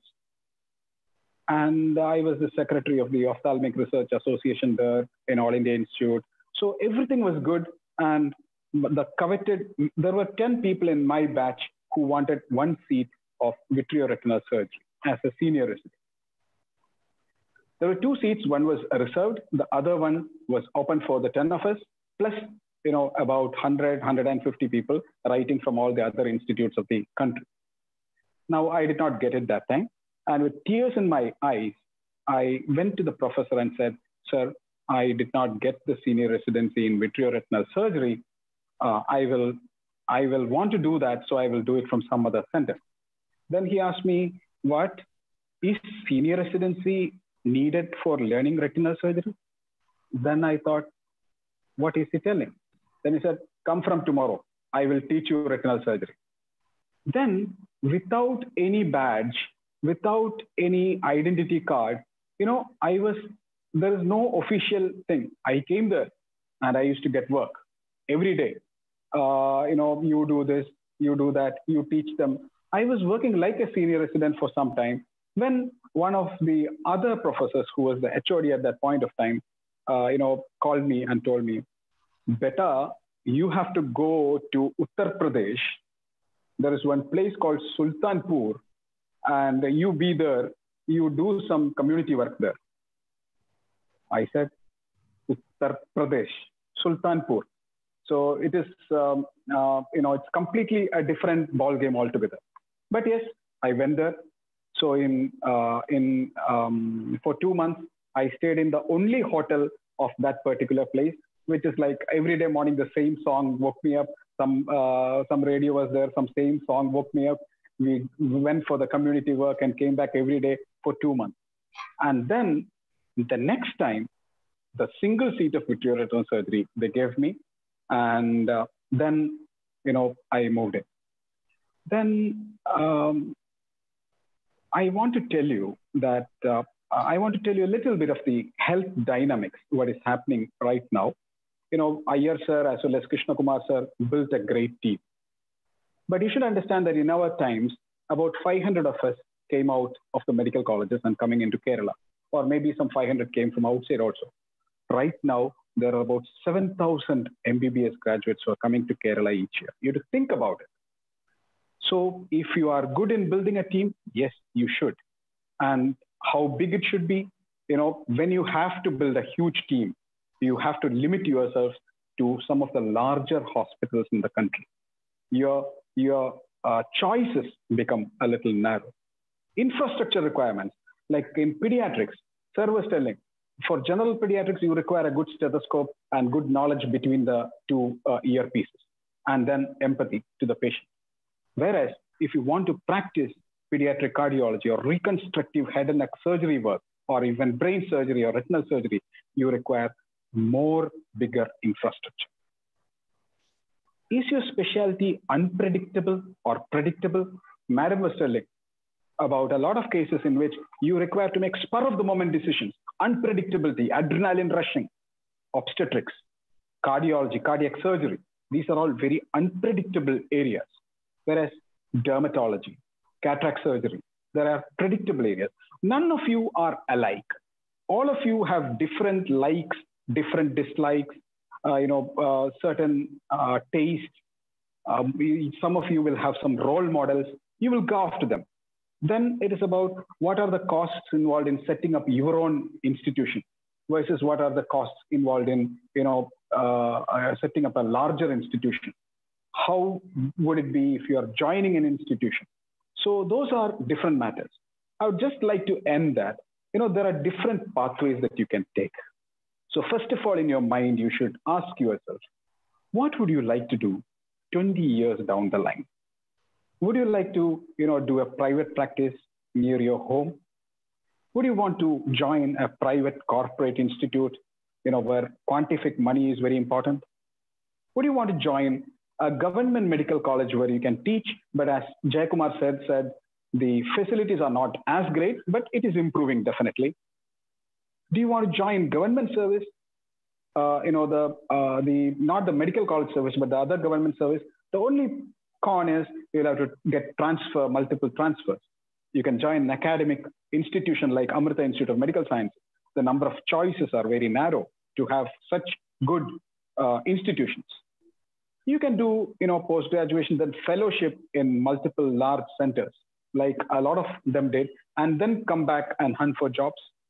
Some people want to go abroad and settle abroad. And finally, some people deviate from it. So first of all, you have to know your strengths. You have to know your weaknesses. You have to work on your weaknesses, and you have to work to your strengths. You have to know your likes and dislikes, and then decide what is best for you. All the best to you, and may Amma guide us in this long journey ahead. Finally, let me tell you that job is not about remuneration. It is about happiness and self-satisfaction also. So whatever gives you a lot of satisfaction and happiness in the long term is what you have to take. Thank you very much.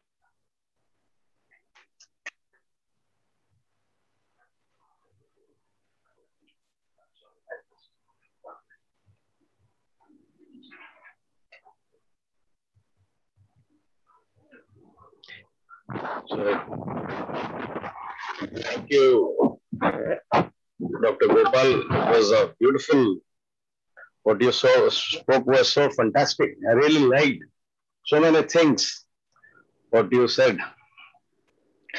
Actually, there's one of the things I would add on was like what he said was like, you may not always get what you like, but you should like what you get. Because sometimes the situation may occur that you are getting a particular specialty.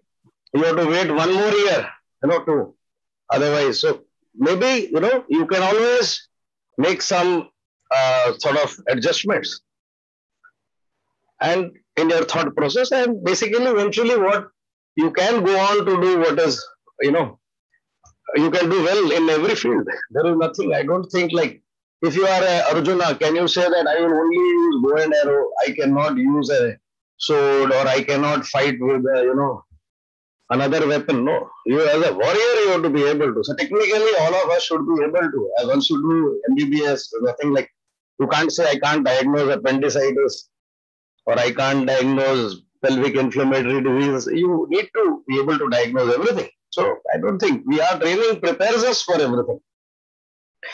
So anyway, these are things, I think there are a lot of practicalities many a times. Then, you see, when I talk to my young friends, I talk, many of them, in fact, last year, one of my students, he joined the Air Force. He is now, in fact, tomorrow he takes over in Jaisalmer. He was in Command Hospital, Bangalore, did very well in the COVID epidemic and pandemic.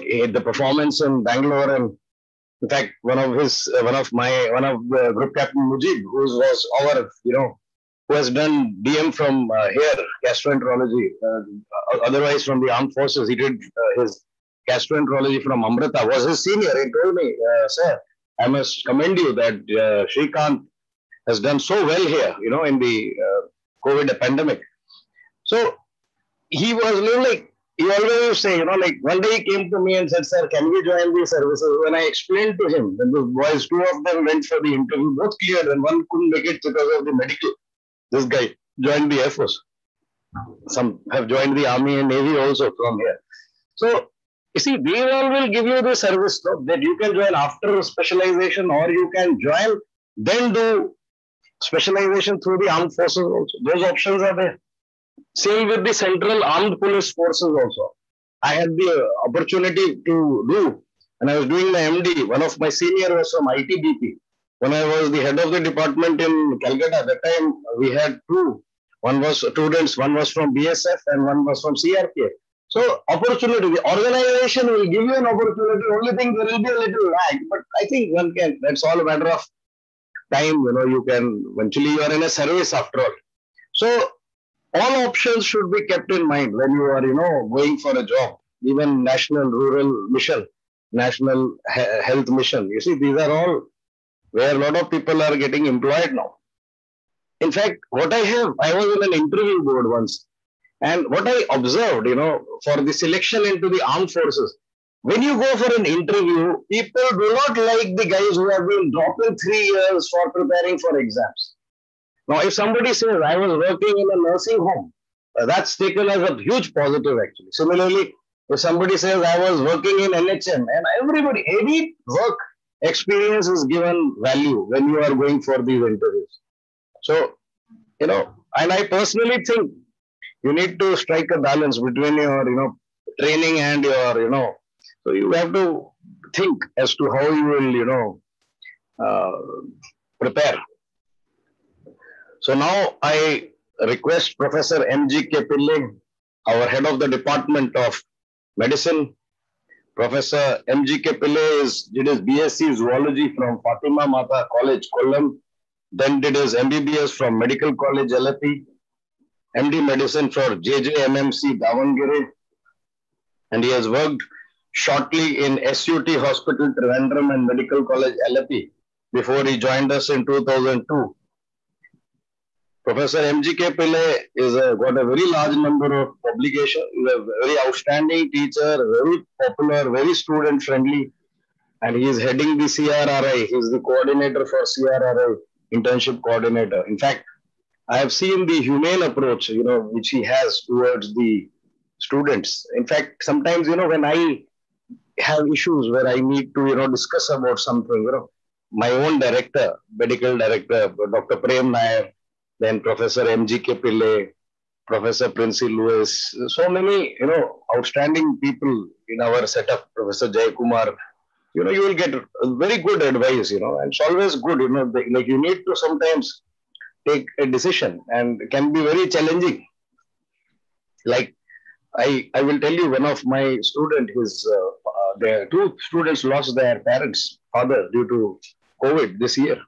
It was a very huge shock for them, and we had to be very, very, handling them and then keeping a close watch. You just want to know that they don't go into depression, and it's very important. The best thing is keep in touch with them, keep talking, keep meeting them regularly. And I realized that has proven to be very effective. In fact, the student who lost his father's mother and brother are in the UAE. They cannot come here, and he's here. So, there's a lot of responsibility. You are literally a foster parent for them. They look at you and then they tell you that, they have confidence in you. So you have to rise up to match their expectations. So it's, I think a lot of speakers said that the teachers are not necessarily, as I look at it, are not about only the subject. That's probably, I think, one part. The major part, I think, is the, the values, the work ethics. That is what actually disseminates actually. Like from Dronacharya to Arjuna, it is the legacy actually, you see, you follow. Because I think that's something which I think all of you should keep in mind. And they are very, the positive energy which, comes, that is something to see. So now I request Professor M.G.K. Pillai, one of the most outstanding professors and very humane, and somebody who has always been very liked by all the students. In fact, you should look at the claps, the people when they clap when Professor M.G.K. Pillai gives after he gives a speech in the convocation or in the graduation ceremony. That gives an idea. Even Professor Pradeep Jacob, Professor Jay Kumar, you get to know how much they are loved by the students. Thank you. Thank you, sir, for your kind words. Humble pranams at the lotus feet of Amma. So we started the panel discussion from Everest, and thank God that we have come to the valley. Eminent professors were discussing, teaching about their achievements and how they have reached the top level. Gopal was telling about the change from 30, 40 years to the present scenario. Principal sir was coordinating the whole situation. And going through all these 4 decades, what is persisting in clinical medicine? That will be very interesting. I don't think clinical medicine shall exist without a proper medical history. I started my career in 80s. Even now I'm working with my colleagues. Of course, team is there now. I was working as a consultant in private hospitals. I'll share you some experience there. But history is very, very important, I think, in medicine. That is the basis. Communication. If you think communication in all respects is the basis for everything, communication with the patient is mandatory.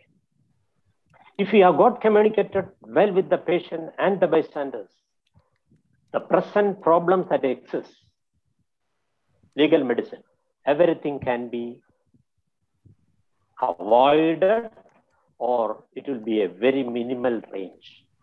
If you are in good communication with the patient and the bystanders, I repeat it because that is the thing that is lacking nowadays. We don't have time to talk to the patient and the bystanders. We always work with the computers. Just see the change.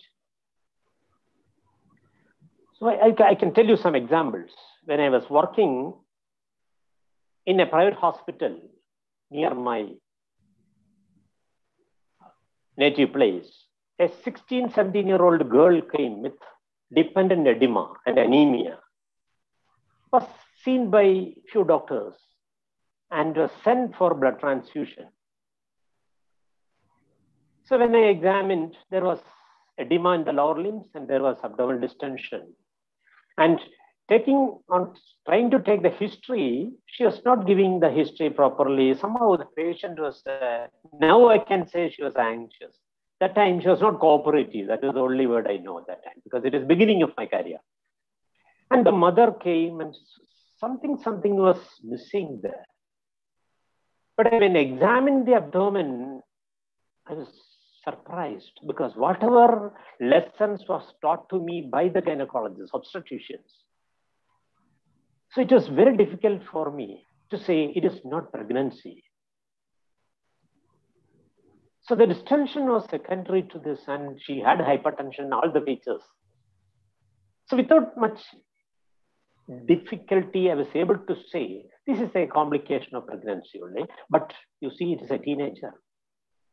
So we had to call the gynecologist, and ultrasonography showed the baby to the mother. Then only they were telling the truth. See, so a physical examination doubt, a general physical examination created the doubt.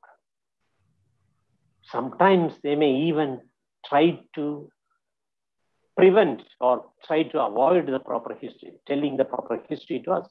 Occasions happen like that. And during my career in Alleppey Medical College, there was another case of headache and vomiting. So I was the senior intern there. There is no other thing, no meningeal signs, but admitted 2 hours before. And before handover of the patient, I just examined because we have to examine the patient and hand over to the next team. So the night duty team, I was about to hand over, I just patted the pulse. It was there was bradycardia. Again, I looked for raised ICT something because with minimal knowledge, no, I didn't get anything. So I just told the assistant professor, he simply told, maybe it is an odollam poisoning.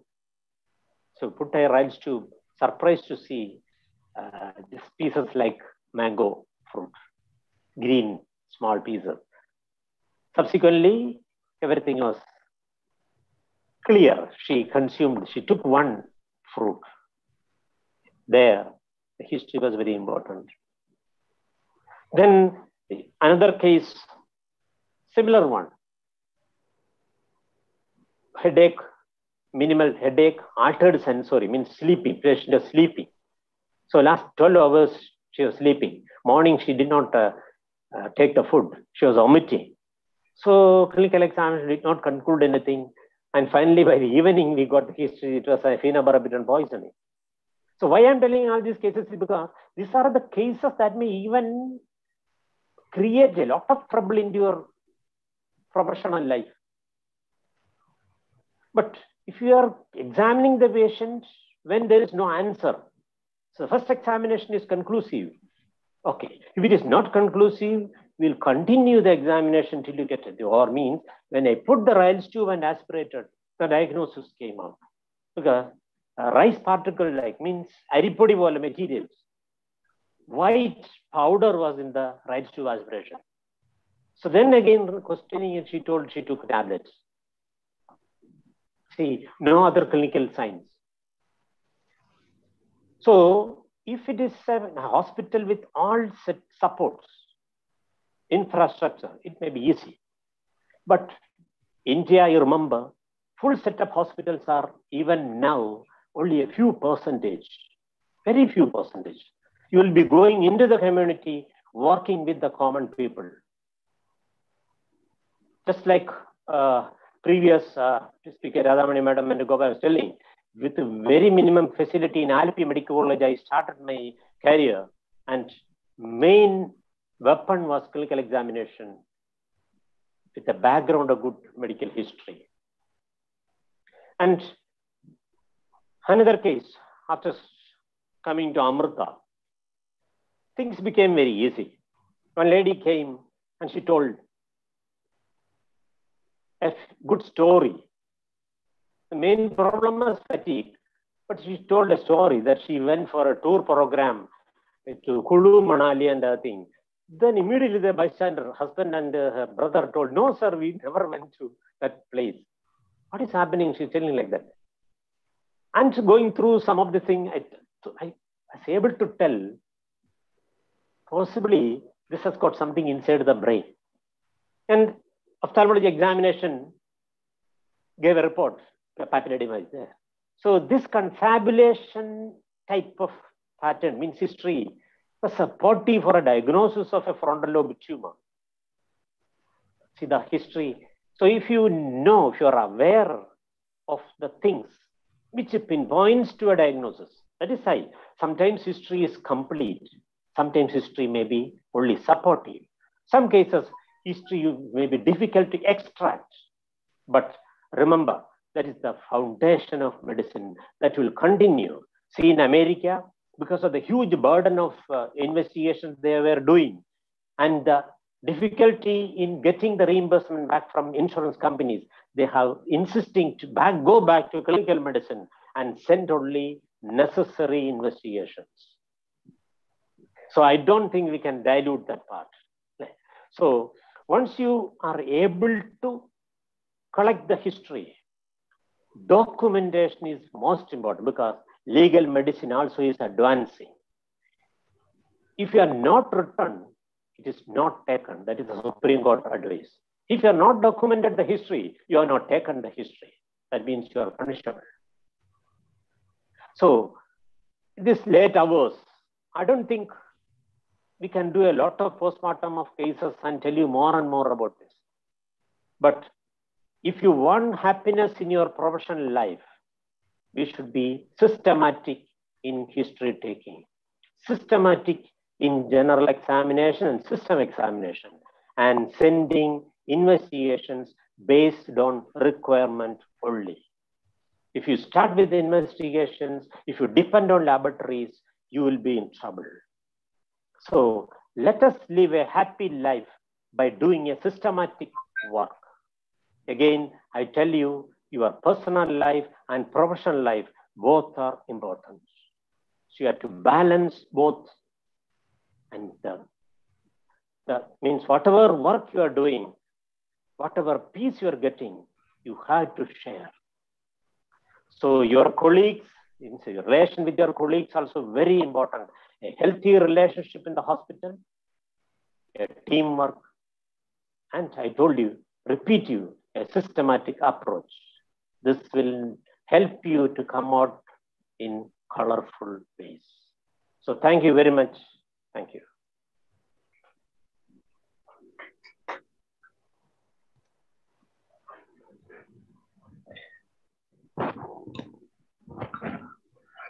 Thank you, sir. It was indeed very well covered.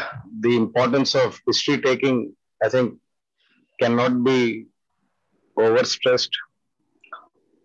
I think the present generation needs to be very careful. They must understand that history taking and examination. I remember reading one article, I think about maybe 7 or 8 years back, that said that history taking and clinical examination, actually the contribution is actually beyond 75%. 75 to 80, 82%, The other things contribute only 18%, 16%. What sir was saying, I think, if you would appreciate, was that you should do the relevant investigation. You don't have to do everything on earth to, Finally, you should know what are you looking for. That is very important. And I was doing my rheumatology, just early few months, I think, just about 3 months into my training in rheumatology at AIIMS New Delhi, I remember there was a lady who was sitting in a wheelchair, and I was shown the X-ray I was called to another room basically just to show that case. So basically, I didn't know, I couldn't diagnose. Actually, there were losers zones, and the patient had osteomalacia. And so it's very important that the history is very important. All those things, if you don't, then basic investigation like an X-ray. Otherwise, you can have 100 reasons why somebody is having proximal muscle weakness, but then you have to be able to put the clinical radiological correlation and diagnose the condition correctly. So we move forwards. The next to speak will be Professor Princy Louise Palati. She is Professor and Head of Pharmacology at Amrita School of Medicine, AIIMS, Amrita Institute of Medical Sciences. She did her MBBS and MD from Goa Medical College. She joined us in July 2018. Prior to this, she was Professor and Head of the Department of Pharmacology at Father Muller Hospital, Mangalore. She is an avid researcher. She has significant publications as an authored books in various chapters and books. She is a UNESCO chair in bioethics. She is an authority on bioethics and has conducted many webinars and conferences. Princy ma'am is a very, a very unique kind of personality actually. It's been about 2 years that, I've been knowing her. She has, one thing which really stands out about her is, her lateral thinking, I think. That's what I would put it. She can actually go beyond the, normal thinking. That's something which is not everybody, it's not very easy. And that's why she was able to, go into other things. Probably that is why she could do bioethics and, move into that sphere also. A very good teacher and very popular with the students and very popular with the PGs also. I know her postgraduates, like the very, the way she looks after them and, the way she is guiding them and encourages them to take part in various studies. In fact, it's been as far as I look at, I'm sure there was hardly, if I have to do something with some, there is some innovation or something new, I would definitely like her viewpoint because I know it will be definitely useful and which will take us forward in that direction. So, Professor Princy Louise, ma'am, I request you to please.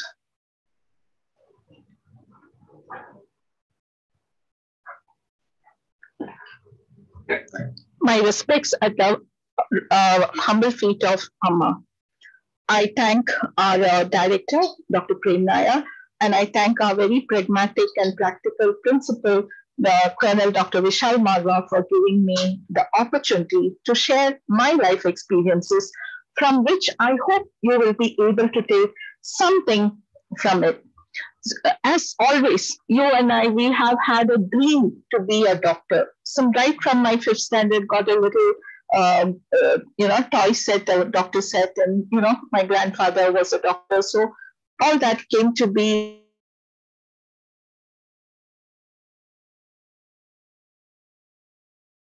answered any entrance exams. Lucky me, maybe. Okay. So when we got into MBBS, we had to get the marks in the 12th standard. So I got cut off from the MBBS in 1983 just for the 0.7. I got 77.6, and the cutoff for 60 students, 50 that is, and 10 were, government seats too. I got cut off at 7.6. 7.7 got. And my dream of becoming a doctor was lost. Have you faced this kind of a situation? It's okay. I am a survivor. I got through. And I did dentistry. I got engineering, I got other things, but I took on dentistry. So I am in the medical field only. So I was doing dentistry quite happily. Completed the year with anatomy, physio, biochemistry was together, and got 2 distinctions to my, under my arm. And I was happy. And just along the way, go to see it dips, the selection criteria dips. And as my parents are very, very, they are the guiding force, they had put my application again for the next year. I never thought, I didn't think I should be so lucky to have all my wishes fulfilled. But the next year, wonder of wonders, it dips, and I get into the medical college very easily. And behind me, one more student also, because it dipped to 77.5. And so here I am in the medical fraternity, as you see. And as I went through the MBBS, in second year MBBS, I thought the subject pharmacology was the one that would again stop my dream of becoming a doctor. And at that time, if you told me that I would be the professor and HOD of pharmacology, I'd get dropped dead if you had just touched me with a feather even. So that was the state of affairs. But I did get through. There was no problem, and we got through. And just as I finished my MBBS, I got married to this wonderful person who is the support of my life. If I am anything today, he is there behind me always. So as I finished my writing of the exam of MBBS, and I had to join for my internship, I finished my internship, and then came the next choice. So again, we didn't have any entrance exams, but we had something that is, we take the best of aggregate 3 marks, aggregate 3 years ka marks, plus the subject that you're looking for. Unluckily, my surgery, I do not like surgery, no offense to all the surgeons. Surgery was not my good field, but I got wonderful marks in surgery because I was good at drawing all beautiful Chaurasia drawings. Everything used to come in the surgery paper. But medicine, my favorite, I love medicine because of its vastness. And I love medicine and pediatrics. Both were taken by my friends who topped it. And I had got MS surgery, but I took MD anesthesia because I'm not the surgeon kind. Anesthesia is a different matter. I was quite happy, but when I took anesthesia, I was 7 months pregnant in June, and then I joined, and I thought this anesthetist HOD, he would put me in the OT, and I don't know how I will say no to him because he was a very, very bombastic kind of person, and no one would talk to anything. But we must underline that we are prejudiced. We think that they do not know. Don't you know that I'm carrying? Definitely he's an anesthetist. Definitely he's not going to put me in the OT. But at that time, with my little mind, it didn't strike. And I thought, let it be as it goes, And wonderfully, he put me in. I had to be in the ICU, and I had my duties 8 a.m. to 8 p.m. And then I delivered, and I came back, and then I was in OT duty, and it was really rigorous. So June, July, I joined, and by December, I decided to leave MD anesthesia because I have a husband who's an engineer, and given my husband's choice, he would rather have me, his wife, to be a 10th standard pass, because elementary education he wants, but not more than that. I should be there at home seeing everything is fine. So keeping a compromise of both these, I thought we would leave and I would take a alternative. And there my husband and I, we sat around looking. So medicine and pediatrics, I wouldn't get, that's out of 10. So next what? Dermatology. This husband of mine saw dermatology and ED. I said, no, that's not for us. Then radiology. Radiology, no, you'll be radioactive, out of question, very dangerous.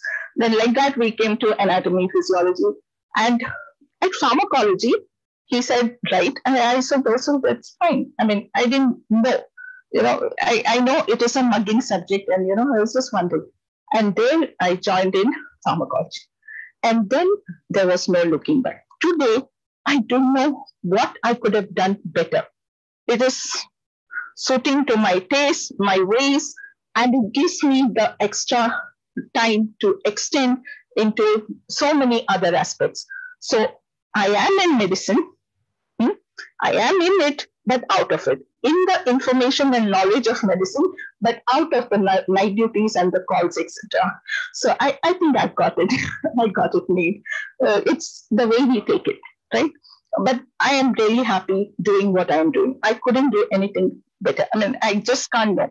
Otherwise, I should have been a raw agent other than MBBS.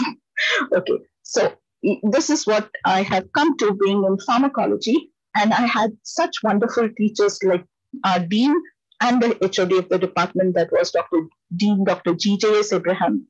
He was a wonderful person of pharmacology, and he was also the Toastmaster at my wedding. And it was a wonderful learning from him.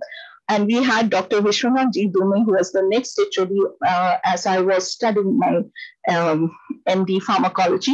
And I learned a lot from him, because these senior professors, my guide, Dr. M.V. Akshikar and Dr. Vishwanath Dume, they used to read every letter of the Goodman-Gilman, that's a Bible, Gita, Quran, and they used to find out, or any journal, they used to read the sentence and they used to try to learn the English, the grammar, the interpretation of these sentences.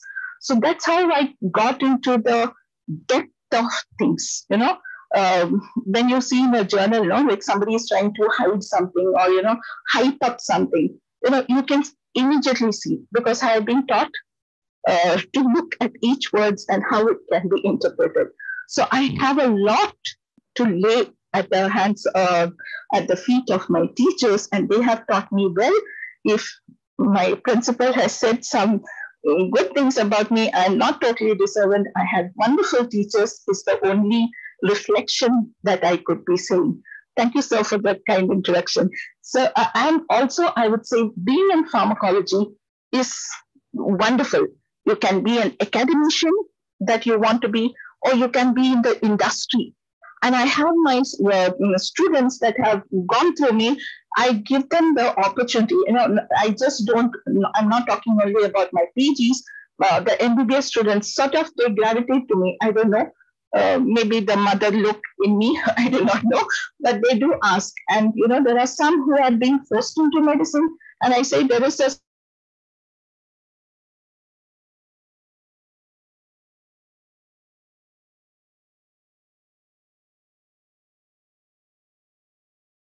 happy, you are happy.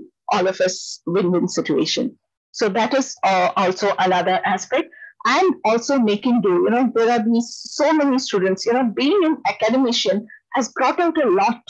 And I am today, if I am, despite my obesity and everything, I am always feeling young at heart. I don't look as I look with all this gray hair.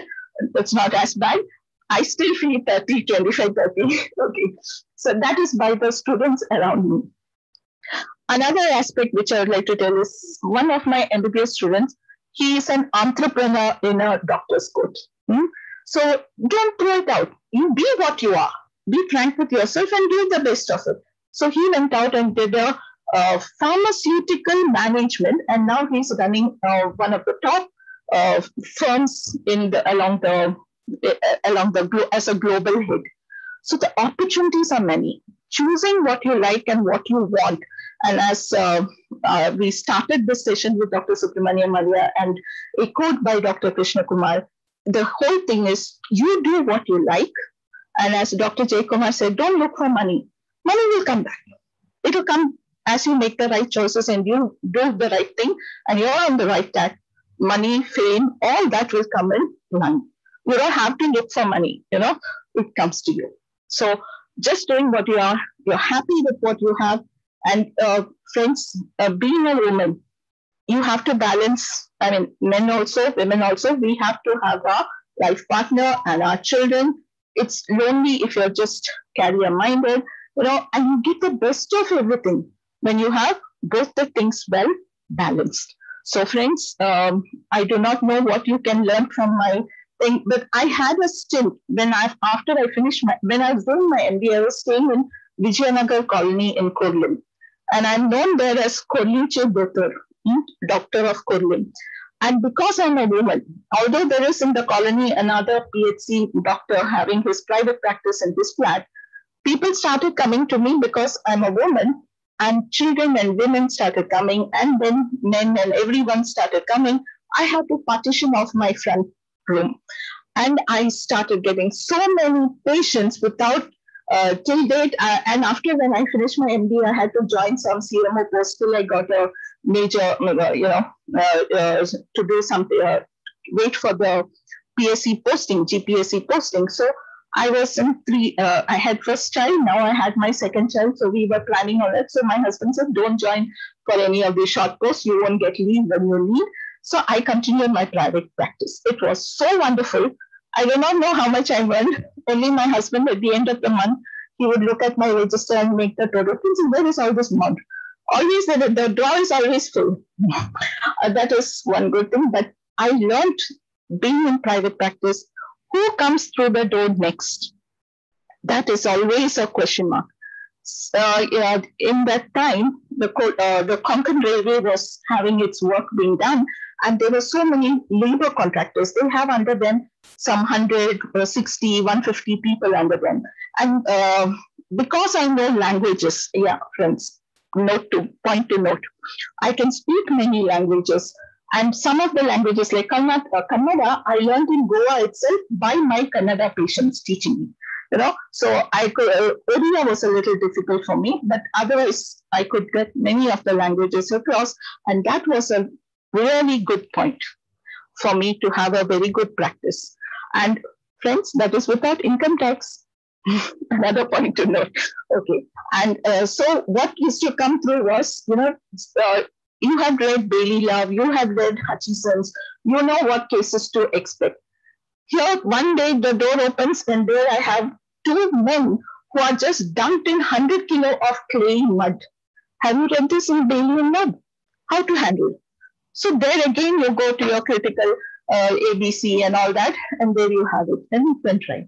Then I had, there is, one day 7 a.m. in the morning, squeaking child and father and mother comes in with the child, refuse caught in the zip.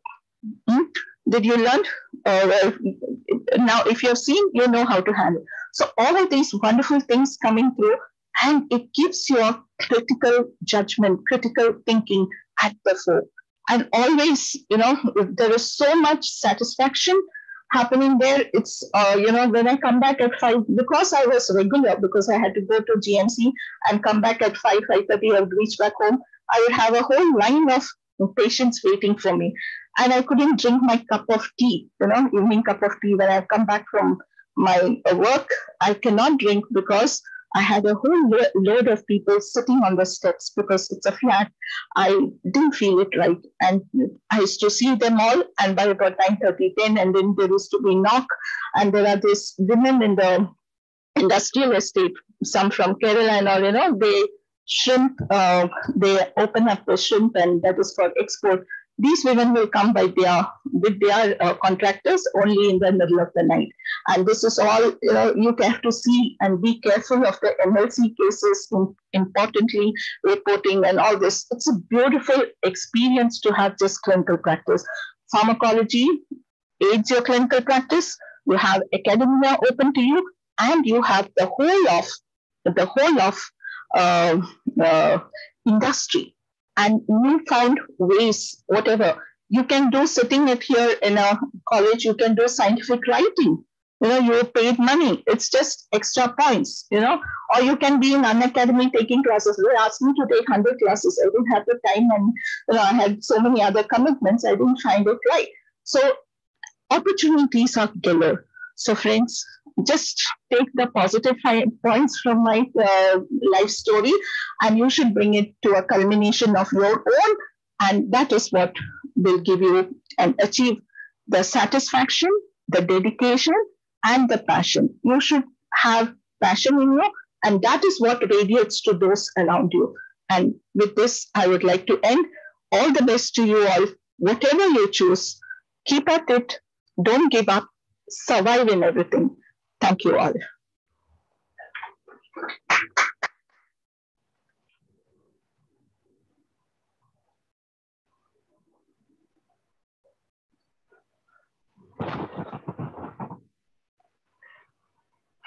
Dear friends, as I had told you, Professor Princey Lewis Palati, she is Ivy League. Not in Ivy League, Namrata, but Ivy League. I'm quite sure had probably she gone to US or something, she would have been, somewhere in Harvard or somewhere. That's her caliber is a very high order. Because I have always, whenever I've discussed, the way she moves, her thought process, and I told you, lateral. I used to hear what is lateral thinking. She's an example who can think of far beyond actually. Not very many people, not very many doctors I have seen who can, think beyond their subject or, who can. But even when you would have seen, she exemplified that in her talk also. She was able to touch various aspects, of human relations. I've always told you repeatedly in this journey that, you are learning from, you learn from your teachers, so many things, which are, unique to their personalities, I personally was in the army, I remember there were guys whom I didn't like actually, my heads, my, unit commanders. Not only liked, rather I would use the word disliked and probably hate at times, or even poor work ethics. And what happens in an organization, where like army, what happens, like Hitler. Hitler became in, power in 33, and you saw the Second World War, 39 to 45. And he could have rested after taking some parts, but he went to Russia also. And that's where he finally got defeated. There's a saying, it's not the Russian winter defeated Hitler, not, so if you read the world wars, you'll realize, like the Afghan war, the first Afghan war, the Afghans defeated the British very badly. Auckland's Folly, if you read history of, the time it was British India. So wherever you see, it's our leadership is very important. You will be leaders, definitely at some stage or the other, let me tell you. Head of department is a leadership appointment. Principal is a leadership appointment. Medical superintendent, leadership appointment. Then you will be, if you are given, you are heading a committee, you are actually in a leadership appointment. So even unit chief is a leadership appointment. So very sooner or later, and if you are a young person, you go into National Rural Health Mission, you will be a leader at a very young age. In the Indian Army, as a captain, you will be OIC of an advanced dressing station, you are leader, you are heading that. Or major, where major is a company commander in the Indian Army. Now major / lieutenant colonel, but most of them are majors. They are the guys who, lead the operations and all over. What do you see happening? What do you hear? So-and-so captain, so-and-so major, young people, that is, they are the ones who lead. So leadership is there at every stage. You have to develop whole leadership. Tomorrow, in fact, we are discussing leadership will be one of our major, in fact, agenda tomorrow. In fact, today, when Rear Admiral Aarti Sareen, madam, she spoke in the morning. She was telling that, unfortunately, our medical thing, they are not training us for leadership. I did a basic course in leadership in the armed forces, then a junior command, then again a senior command before I became a full colonel. So you're taught what is expected and, the basic tenets of leadership. That is very important. But unfortunately, they're not taught, but it is very important. Like soft skills, people have realized the importance of soft skill. Now, soft skill, we have soft skill faculty. We have one recently. He was there. I saw last year. Very beautiful. I attended a class. The way they conduct so much, so beautifully, you pick up actually. So small things, like what Princey ma'am was saying was so vital. Like how you deal with the patient, how you talk. It's if you don't use the correct nomenclature, the correct language, I think that's where your success and failure actually very defining. The dividing line is very thin. You need to understand. So, friends, it's very important that there must be a holistic development of, which is very important. You should develop holistically, physically fit. In fact, she was telling, very correct. Physical, should spend some time, not be totally, lying on the bed and go home. No, you can always spend about, half an hour on your body, 30 to 45 minutes every day. Go for a run, do some static exercise, do yoga. So many things are there to keep fit. But do something. Don't just, while away. And it start, with some back problem at, 23-year-old person having a back problem, or at 25, people are struggling with multiple, diseases at 30, below 30. We are hearing hypertension, diabetes, so many things, lifestyle diseases, striking young people, heart attack at 33. All these things are not indicative, because you have to eventually be fit. If I were to tell you one thing, you must concentrate on your health, all of you. Dr. George is here, he always, whenever I get opportunity, second to fifth floor, I always rarely I take the lift, because he always says, sir, I go, up to 8th floor, up and down. That's like motivated us actually to take the stairs. So, I think that's something you got to, do in your life. Physical fitness could never neglect. Physical fitness, it's very, very vital. We are no sessions on physical fitness, but very important. That is the thing which, takes, even if you see Vajpayee and all, they were at 80, 78, 80, they were, Prime Minister of the country, even Morarji Desai. And only because the fitness is there, they can be in that, position. Manmohan Singh, he's still, 87, 88, I think now. Wadhwani is 90, if I'm not wrong. Still, he's not in a wheelchair. He's walking, he walks straight. So, fitness, please do work on it, all of you. It's very important. Good point, madam made. Now, I will actually just, I don't want, between the speakers, there has to be some gap. Otherwise, you will not be able to assimilate what you should assimilate from a speaker.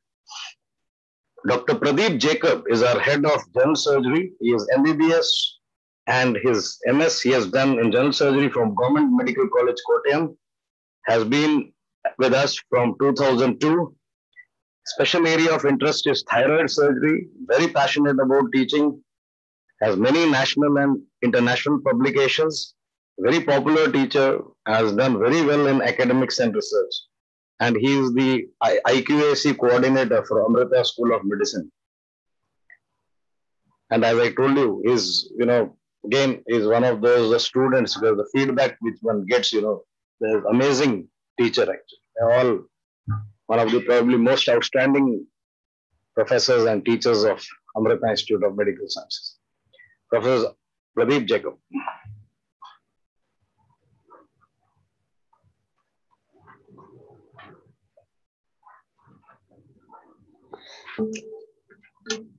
Hey, we always save the best for the last. So we've listened to 7 great teachers talking about their life journey, the challenges that they faced in their careers. So over the next 10 minutes, I'll just quickly take you through what you can expect right from when you join your MBBS to establishing your own career path in the future. Like Dr. Gopal Pillai mentioned, all of us have excelled in schools, have been toppers, when you join your medical school. And then reality bites hard. You are just one among a crowd once you come to medical college. You're faced with too many subjects, frequent exams, and it becomes a little difficult to balance this sometimes. Many of us have our own different ways of studying. Some prefer to study alone. A lot of us prefer group study. So that is all individual choice. I did not have a choice, unfortunately or fortunately. My sister was my batchmate, so we always studied together. And I found that over the 5.5 years I spent in medical school, she was a constant companion. So it always helps if you have this group study, helps you to cover portions much faster, retain stuff. Only disadvantage there was all the girls in my batch considered me that I was a universal brother of the batch. So it did have its disadvantages also. And then after the initial few years, you go into the clinical postings, and that is when a whole new world opens up. But there again, you find many of the bright students being weighed down by insecurities. Am I the only one not hearing the mamas? Am I the only one that is not able to palpate the enlarged liver or the spleen that the final year PG or your professor has demonstrated in this patient? So there are a lot of insecurities there, and many classmates of mine have opted to take a non-clinical subject just because they thought they were not good at picking up clinical science. So no one is born a clinician. These are all skills that you can develop over the years. So once you finish your 4.5 to 5 years of medical education, you go into internship. And this 1 year internship is a time that you can use wisely to choose your career path. Before I joined my internship, I thought I wanted to take pediatrics. One of the reasons is because my teacher is sitting here.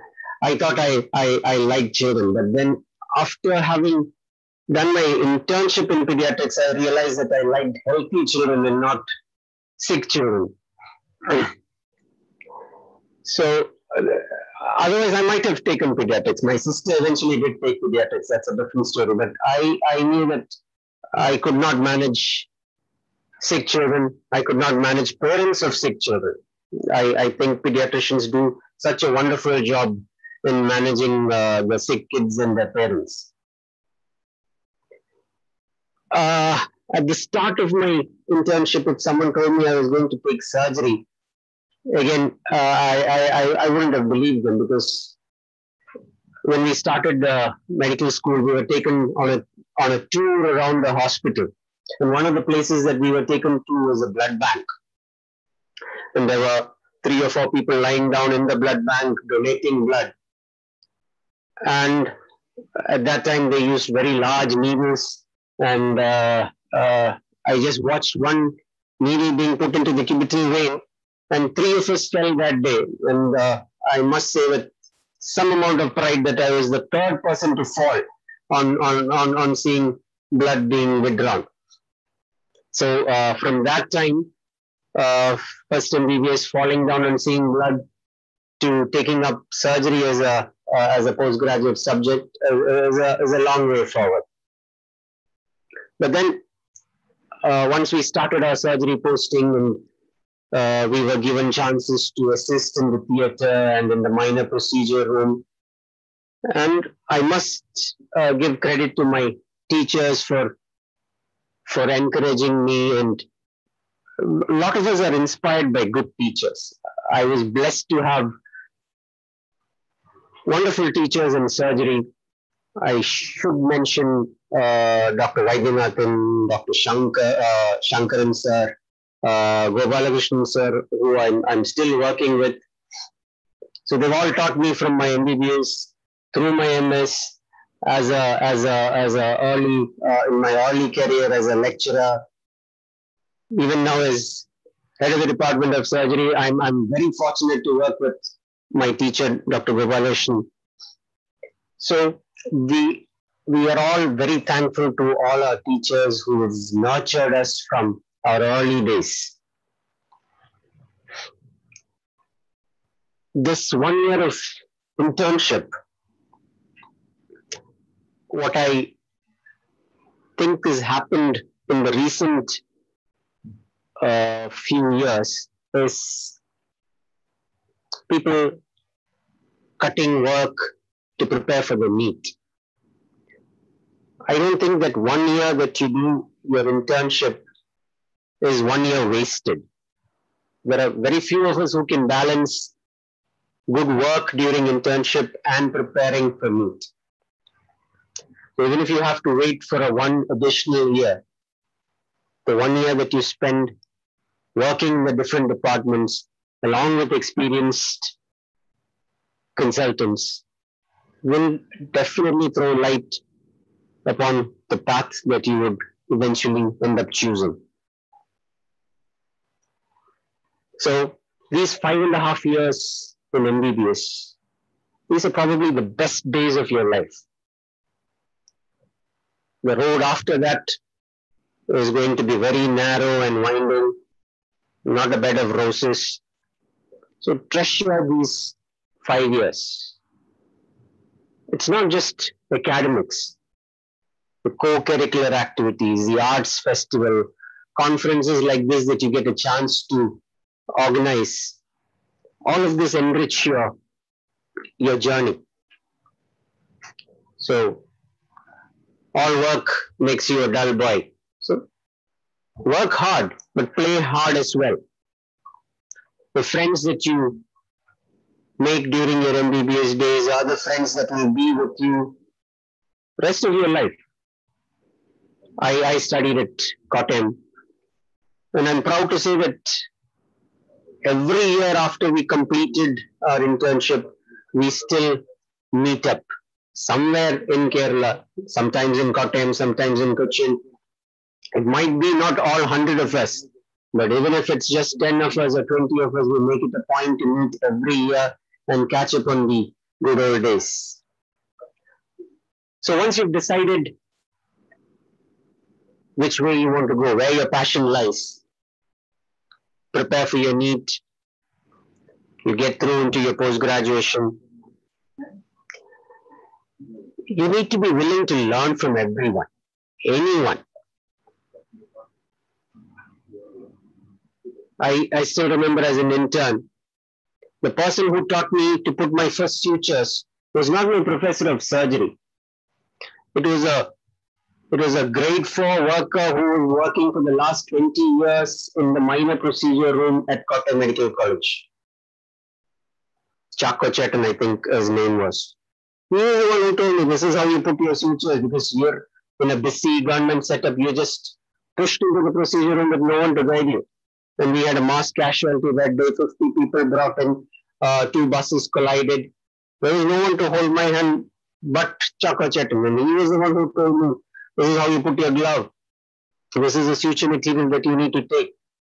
So you can learn from Chako Chetans. You can learn from the scrub nurse in the OT. She has 10 or 20 years of experience working with senior surgeons.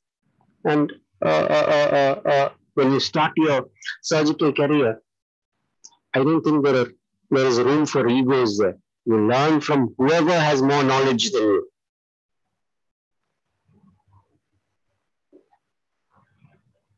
A lot depends on where you train. I've trained in a government setup, and at the time when I did my training, the facilities there were not as great as it is now. So we are used to operating without 3 lights shining above your head, lights that are adjustable, tables that can tilt any way. We've stood on boxes and operated because the tables would not go down, and I'm not very tall. We've operated with torches being shown over our shoulders, because for the generator to start, someone would have to go to the nearest petrol pump to get diesel. And also the money for the diesel would come out of our pockets as well. So these are trying times that we've had when we had our training. So we used to go working in difficult circumstances.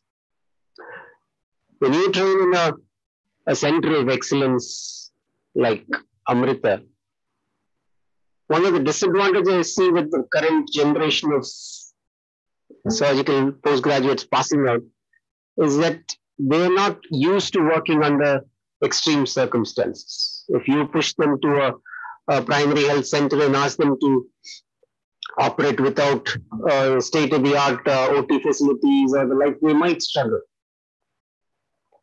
So I think we should all realize the ground reality. We may be working in a hospital, a tertiary care center, or a state-of-the-art medical college where you have all the facilities. But when you go out, things might be different. So we need to be prepared for that.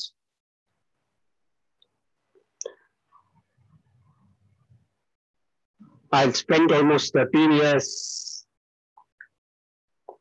as an MBBS undergraduate student at Cotton, then as an intern at Cotton, then 3 years as a postgraduate in general surgery, another 2.5 years after that as a senior resident. And at no given time could anyone differentiate whether I was still a student or a PG or a SR, because all of us were prepared to do anything that benefited the patient. Even if as a senior resident, we would push trolleys into the OT, out of the OT into the recovery room, because we did not have time in between cases. Anesthesia would run only till 1 o'clock or 2 o'clock, and we need to get as many cases done during that time. We would go to the ward at all odd hours, complete all the dressings that need to be done. So as you rise up in your rank, I don't think you should still shy away from doing basic clinical work. Don't delegate history taking to the junior most. The history taking can be done by the professor or the head of the department as well. So these are work ethics that you need to cultivate over the years as you grow. Why did I not take up a super specialty? Do I have any regrets about that? It's something that many people have asked me, a question that I've got fed up answering. I wanted to stay back in a teaching institution. And I thought, if everyone after general surgery were to take up super specialization, there would be no one left in general surgery. A general surgeon is an extinct commodity now. Very few people are staying back. But then I don't think you will have super specialists if you don't have general surgeons. If someone has to stay back, and I hope some of you listening to me would also think about staying back in general surgery and training the future generation of surgeons and super specialists. Working as a surgeon requires, I think, more than the medical field, teamwork. So you need to be a team player. You need to take along your nursing team, your anesthesiologist, there's a whole lot of teamwork involved in surgery. So if you're not a team person, then maybe you need to look elsewhere. like Dr. M.G.K. Pillai said, communication is very important. Communicating with each other, with the members of your team, with the patient, with the bystanders, getting a proper informed consent. All of this can prevent a lot of bitter medico-legal battles. Another thing that I always insist upon is proper documentation. You write what has happened, when it has happened. If you see a patient, start with your date and time. See who has written, write who has written, who has seen the patient, document the whole thing. And even if something goes wrong, when your documents are produced in court, you have everything written in black and white.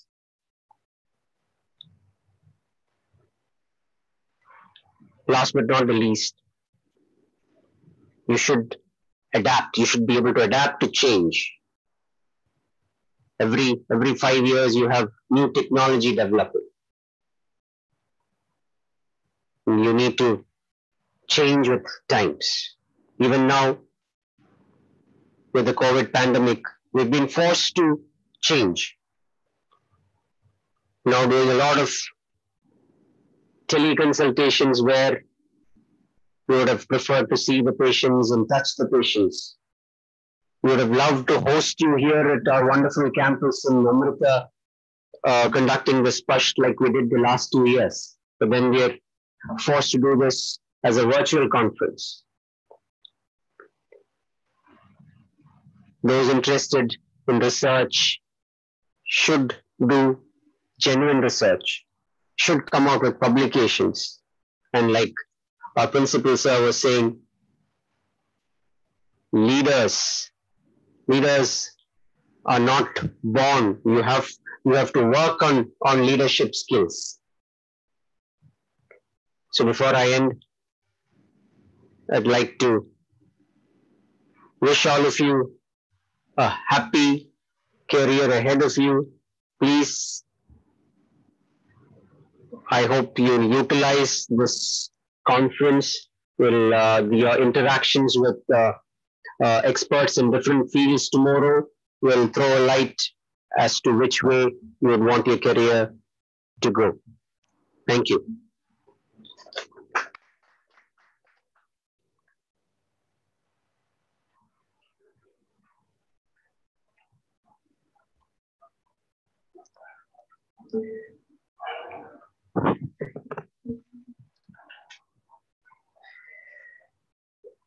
So, 8 speakers. I think we have taken nearly 2 hours, 50 minutes. So, I think before I take the questions, I'll just sum up a few things. What I could, sort of summarize from today's deliberations are: one, history taking, and that's what is very important. Professor M.G.K. Pillai was very, very clear in explaining that aspect, how important it is. So please do not lose the skills of history taking and clinical examination. Documentation, very important. It unnecessarily may land into legal problems, if you do not document. If you have not documented, you have not done it. Remember, it's very, very as simple as that. Good communication. Professor Jaikumar sir, then even Professor Subbi Iyer sir, they all mentioned about the importance of good communication. Even Professor Princy Lewis ma'am was telling various languages. I think it's so important, to communicate well. Passion, whatever you like, do what you like. It's likely to, make you happier later on in life. Teamwork. Dr. Subbi Iyer highlighted it. Then adaptation to change, what Dr. Pradeep Jacob was saying. You see, there will be a changing environment. Now, if you have to, the environment change, now COVIDology is a subject, because it's the major thing now. You have to learn it. Money, so you can, I think what Professor Princy Lewis said, only you work, money will come. Don't worry. That should not be your, main consideration, I think. You will finally reach where you have to reach, I think, sooner or later. Then SWOT analysis, strengths. What are your strengths? You need to, work on them. Take advantage of that. Weaknesses, you have to work to improve it. Get out of the. It's very important. Opportunities and threats. That is very important. What are the opportunities which will come their way, and what are the things which can, and then very rightly brought out by ma'am, because this is one thing which I realize is a very important factor is as a lady, that marriage, then family, all those things have to be, same thing with men also, but more so in ladies. Women, it is very important. I see some of my students, they have told me the parental pressure and getting them married and they finish their internship. That they have told them that we want to get a post-graduation. So anyway, I cannot do anything. It's a personal thing, but these are the challenges which are there. I can see in front of what is in front of us. So this is a few things which I thought. Now I'll just take on a few questions. Professor Jayakumar, there is a question for you. Sir, you are so inspiring. What advice would you like to give to our students on how to communicate effectively with children? So that is a fantastic question. I was expecting this question. Immediately after joining the pediatrics after my MBBS, I was really frustrated.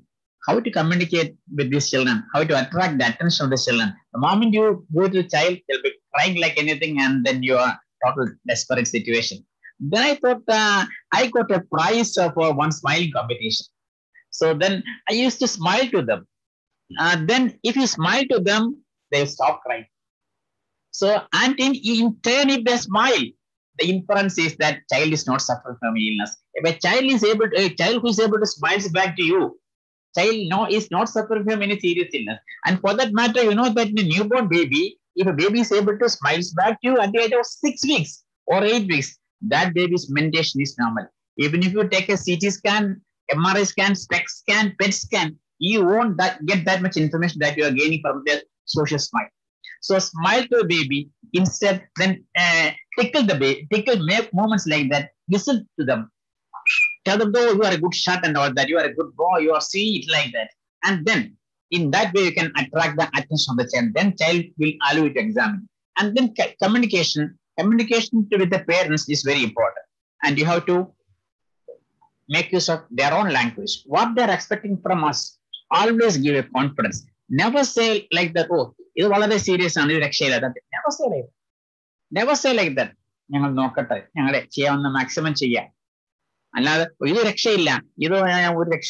so never say like that.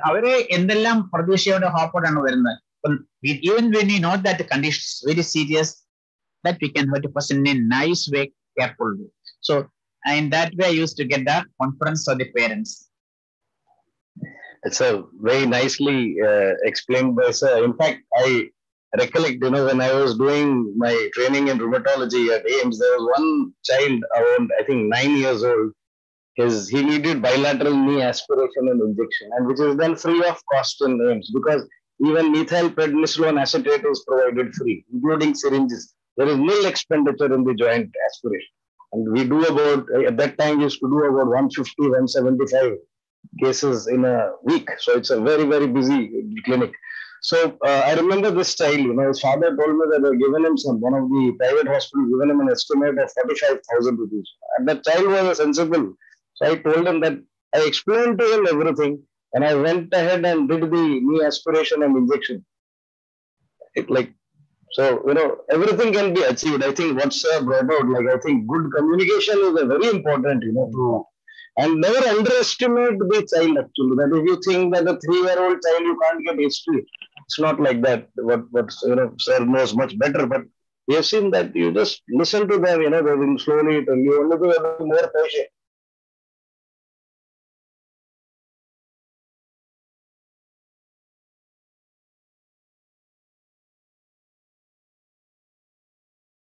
Request Dr. Subramania Iyer. So, with your kind permission, please allow me to go, because my mother is waiting there because she's alone there. There are some, compulsions. So, thank you so much once again. Thank you, students. Wish you all the best once again. On behalf of Dr. Jayakumar, I convey his thanks to all of you. And Dr. Subramania Iyer, there is a question for you, sir. I'm This is from one of the students, says, I am currently in my final year and I don't know what specialty to choose. What advice can you give? Dr. Iyer, sir?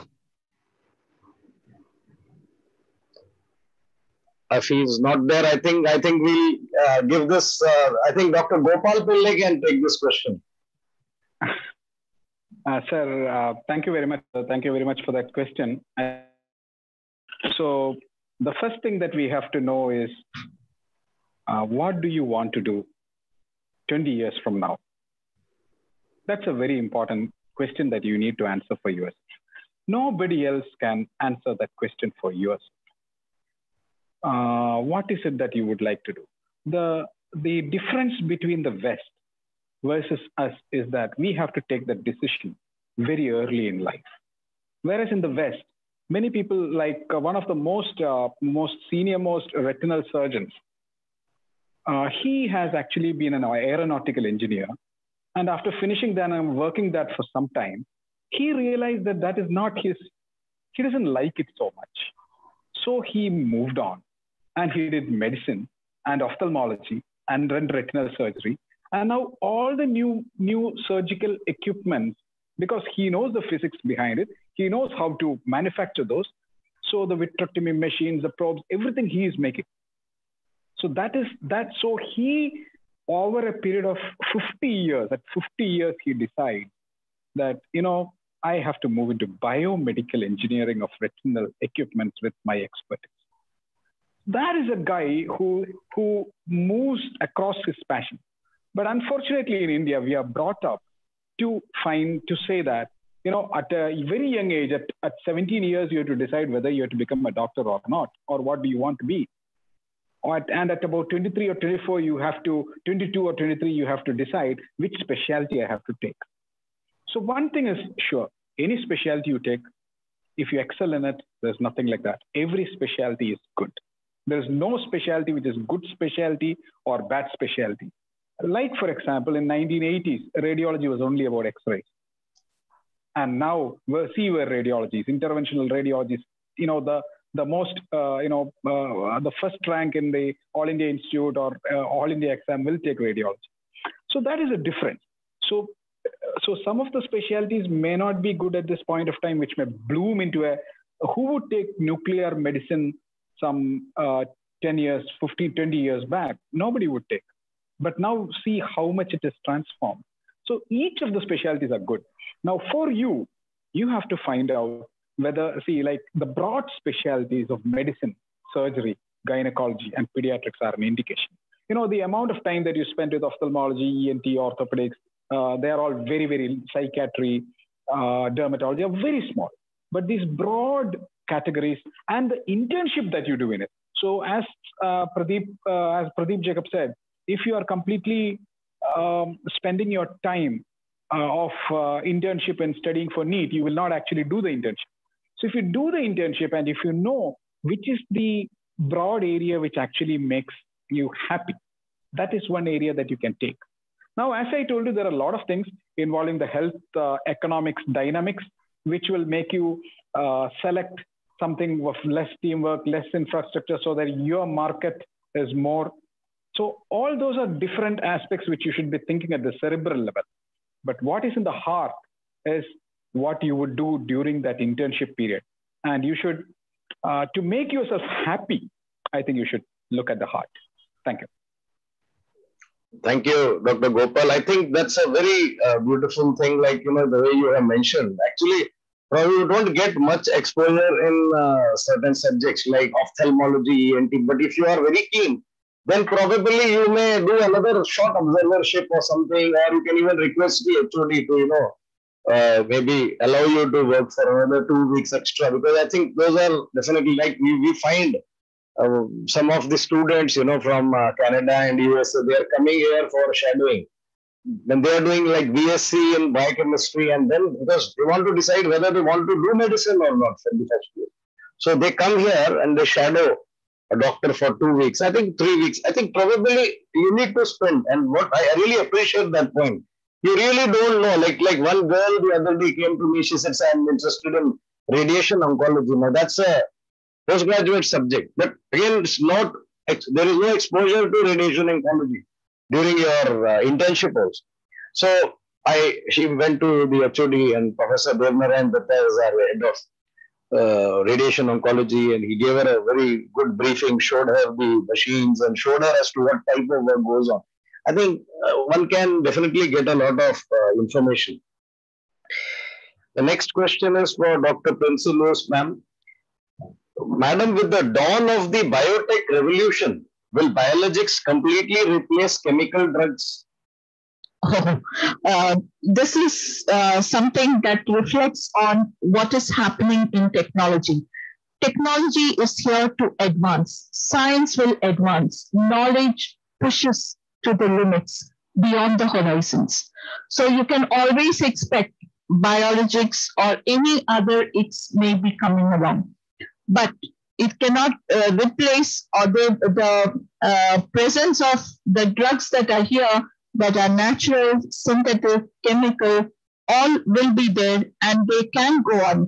In fact, they may not even be biologics, they may be just gene therapy.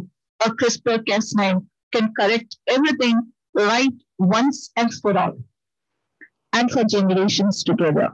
So those are the things that we are facing. So friends, Dr. Pradeep also did say adaptation.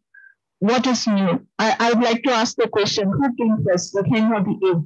What came first, drug or the resistance by the bacteria? The bacterial resistance is inherent in it. Drugs come by, right? So this is all I have to say.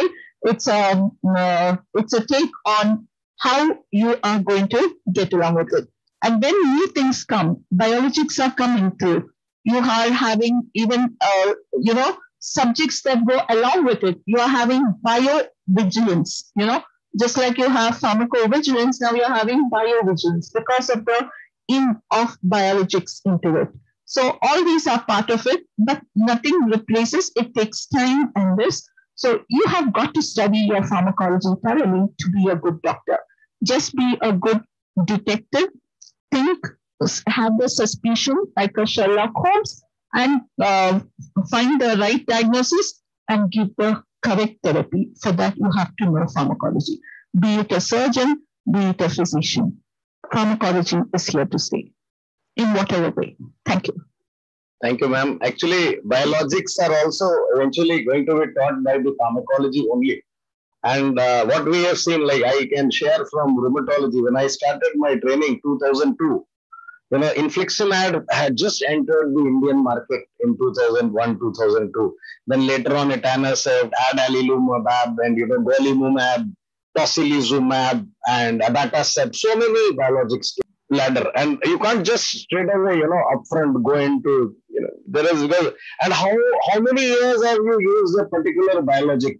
Vis-a-vis a drug like methotrexate, which is 50 odd years old, or sulfasalazine also 50 plus years old.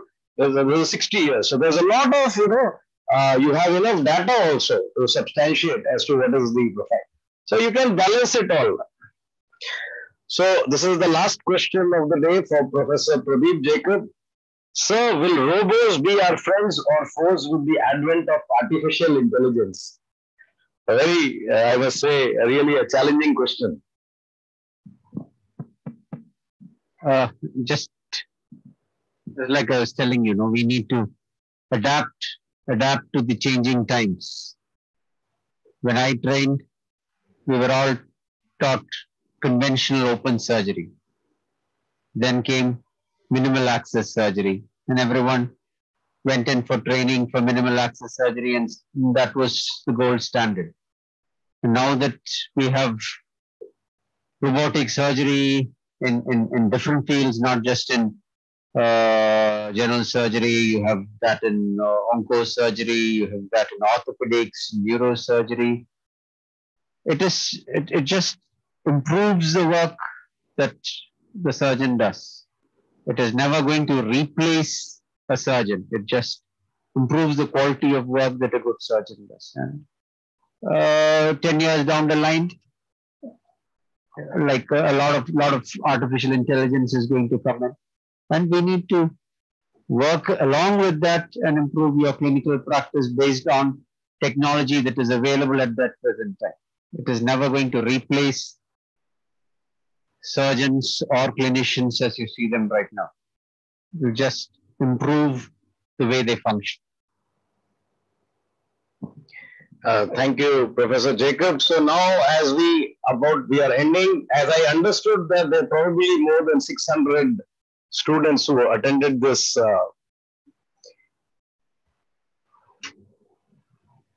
event.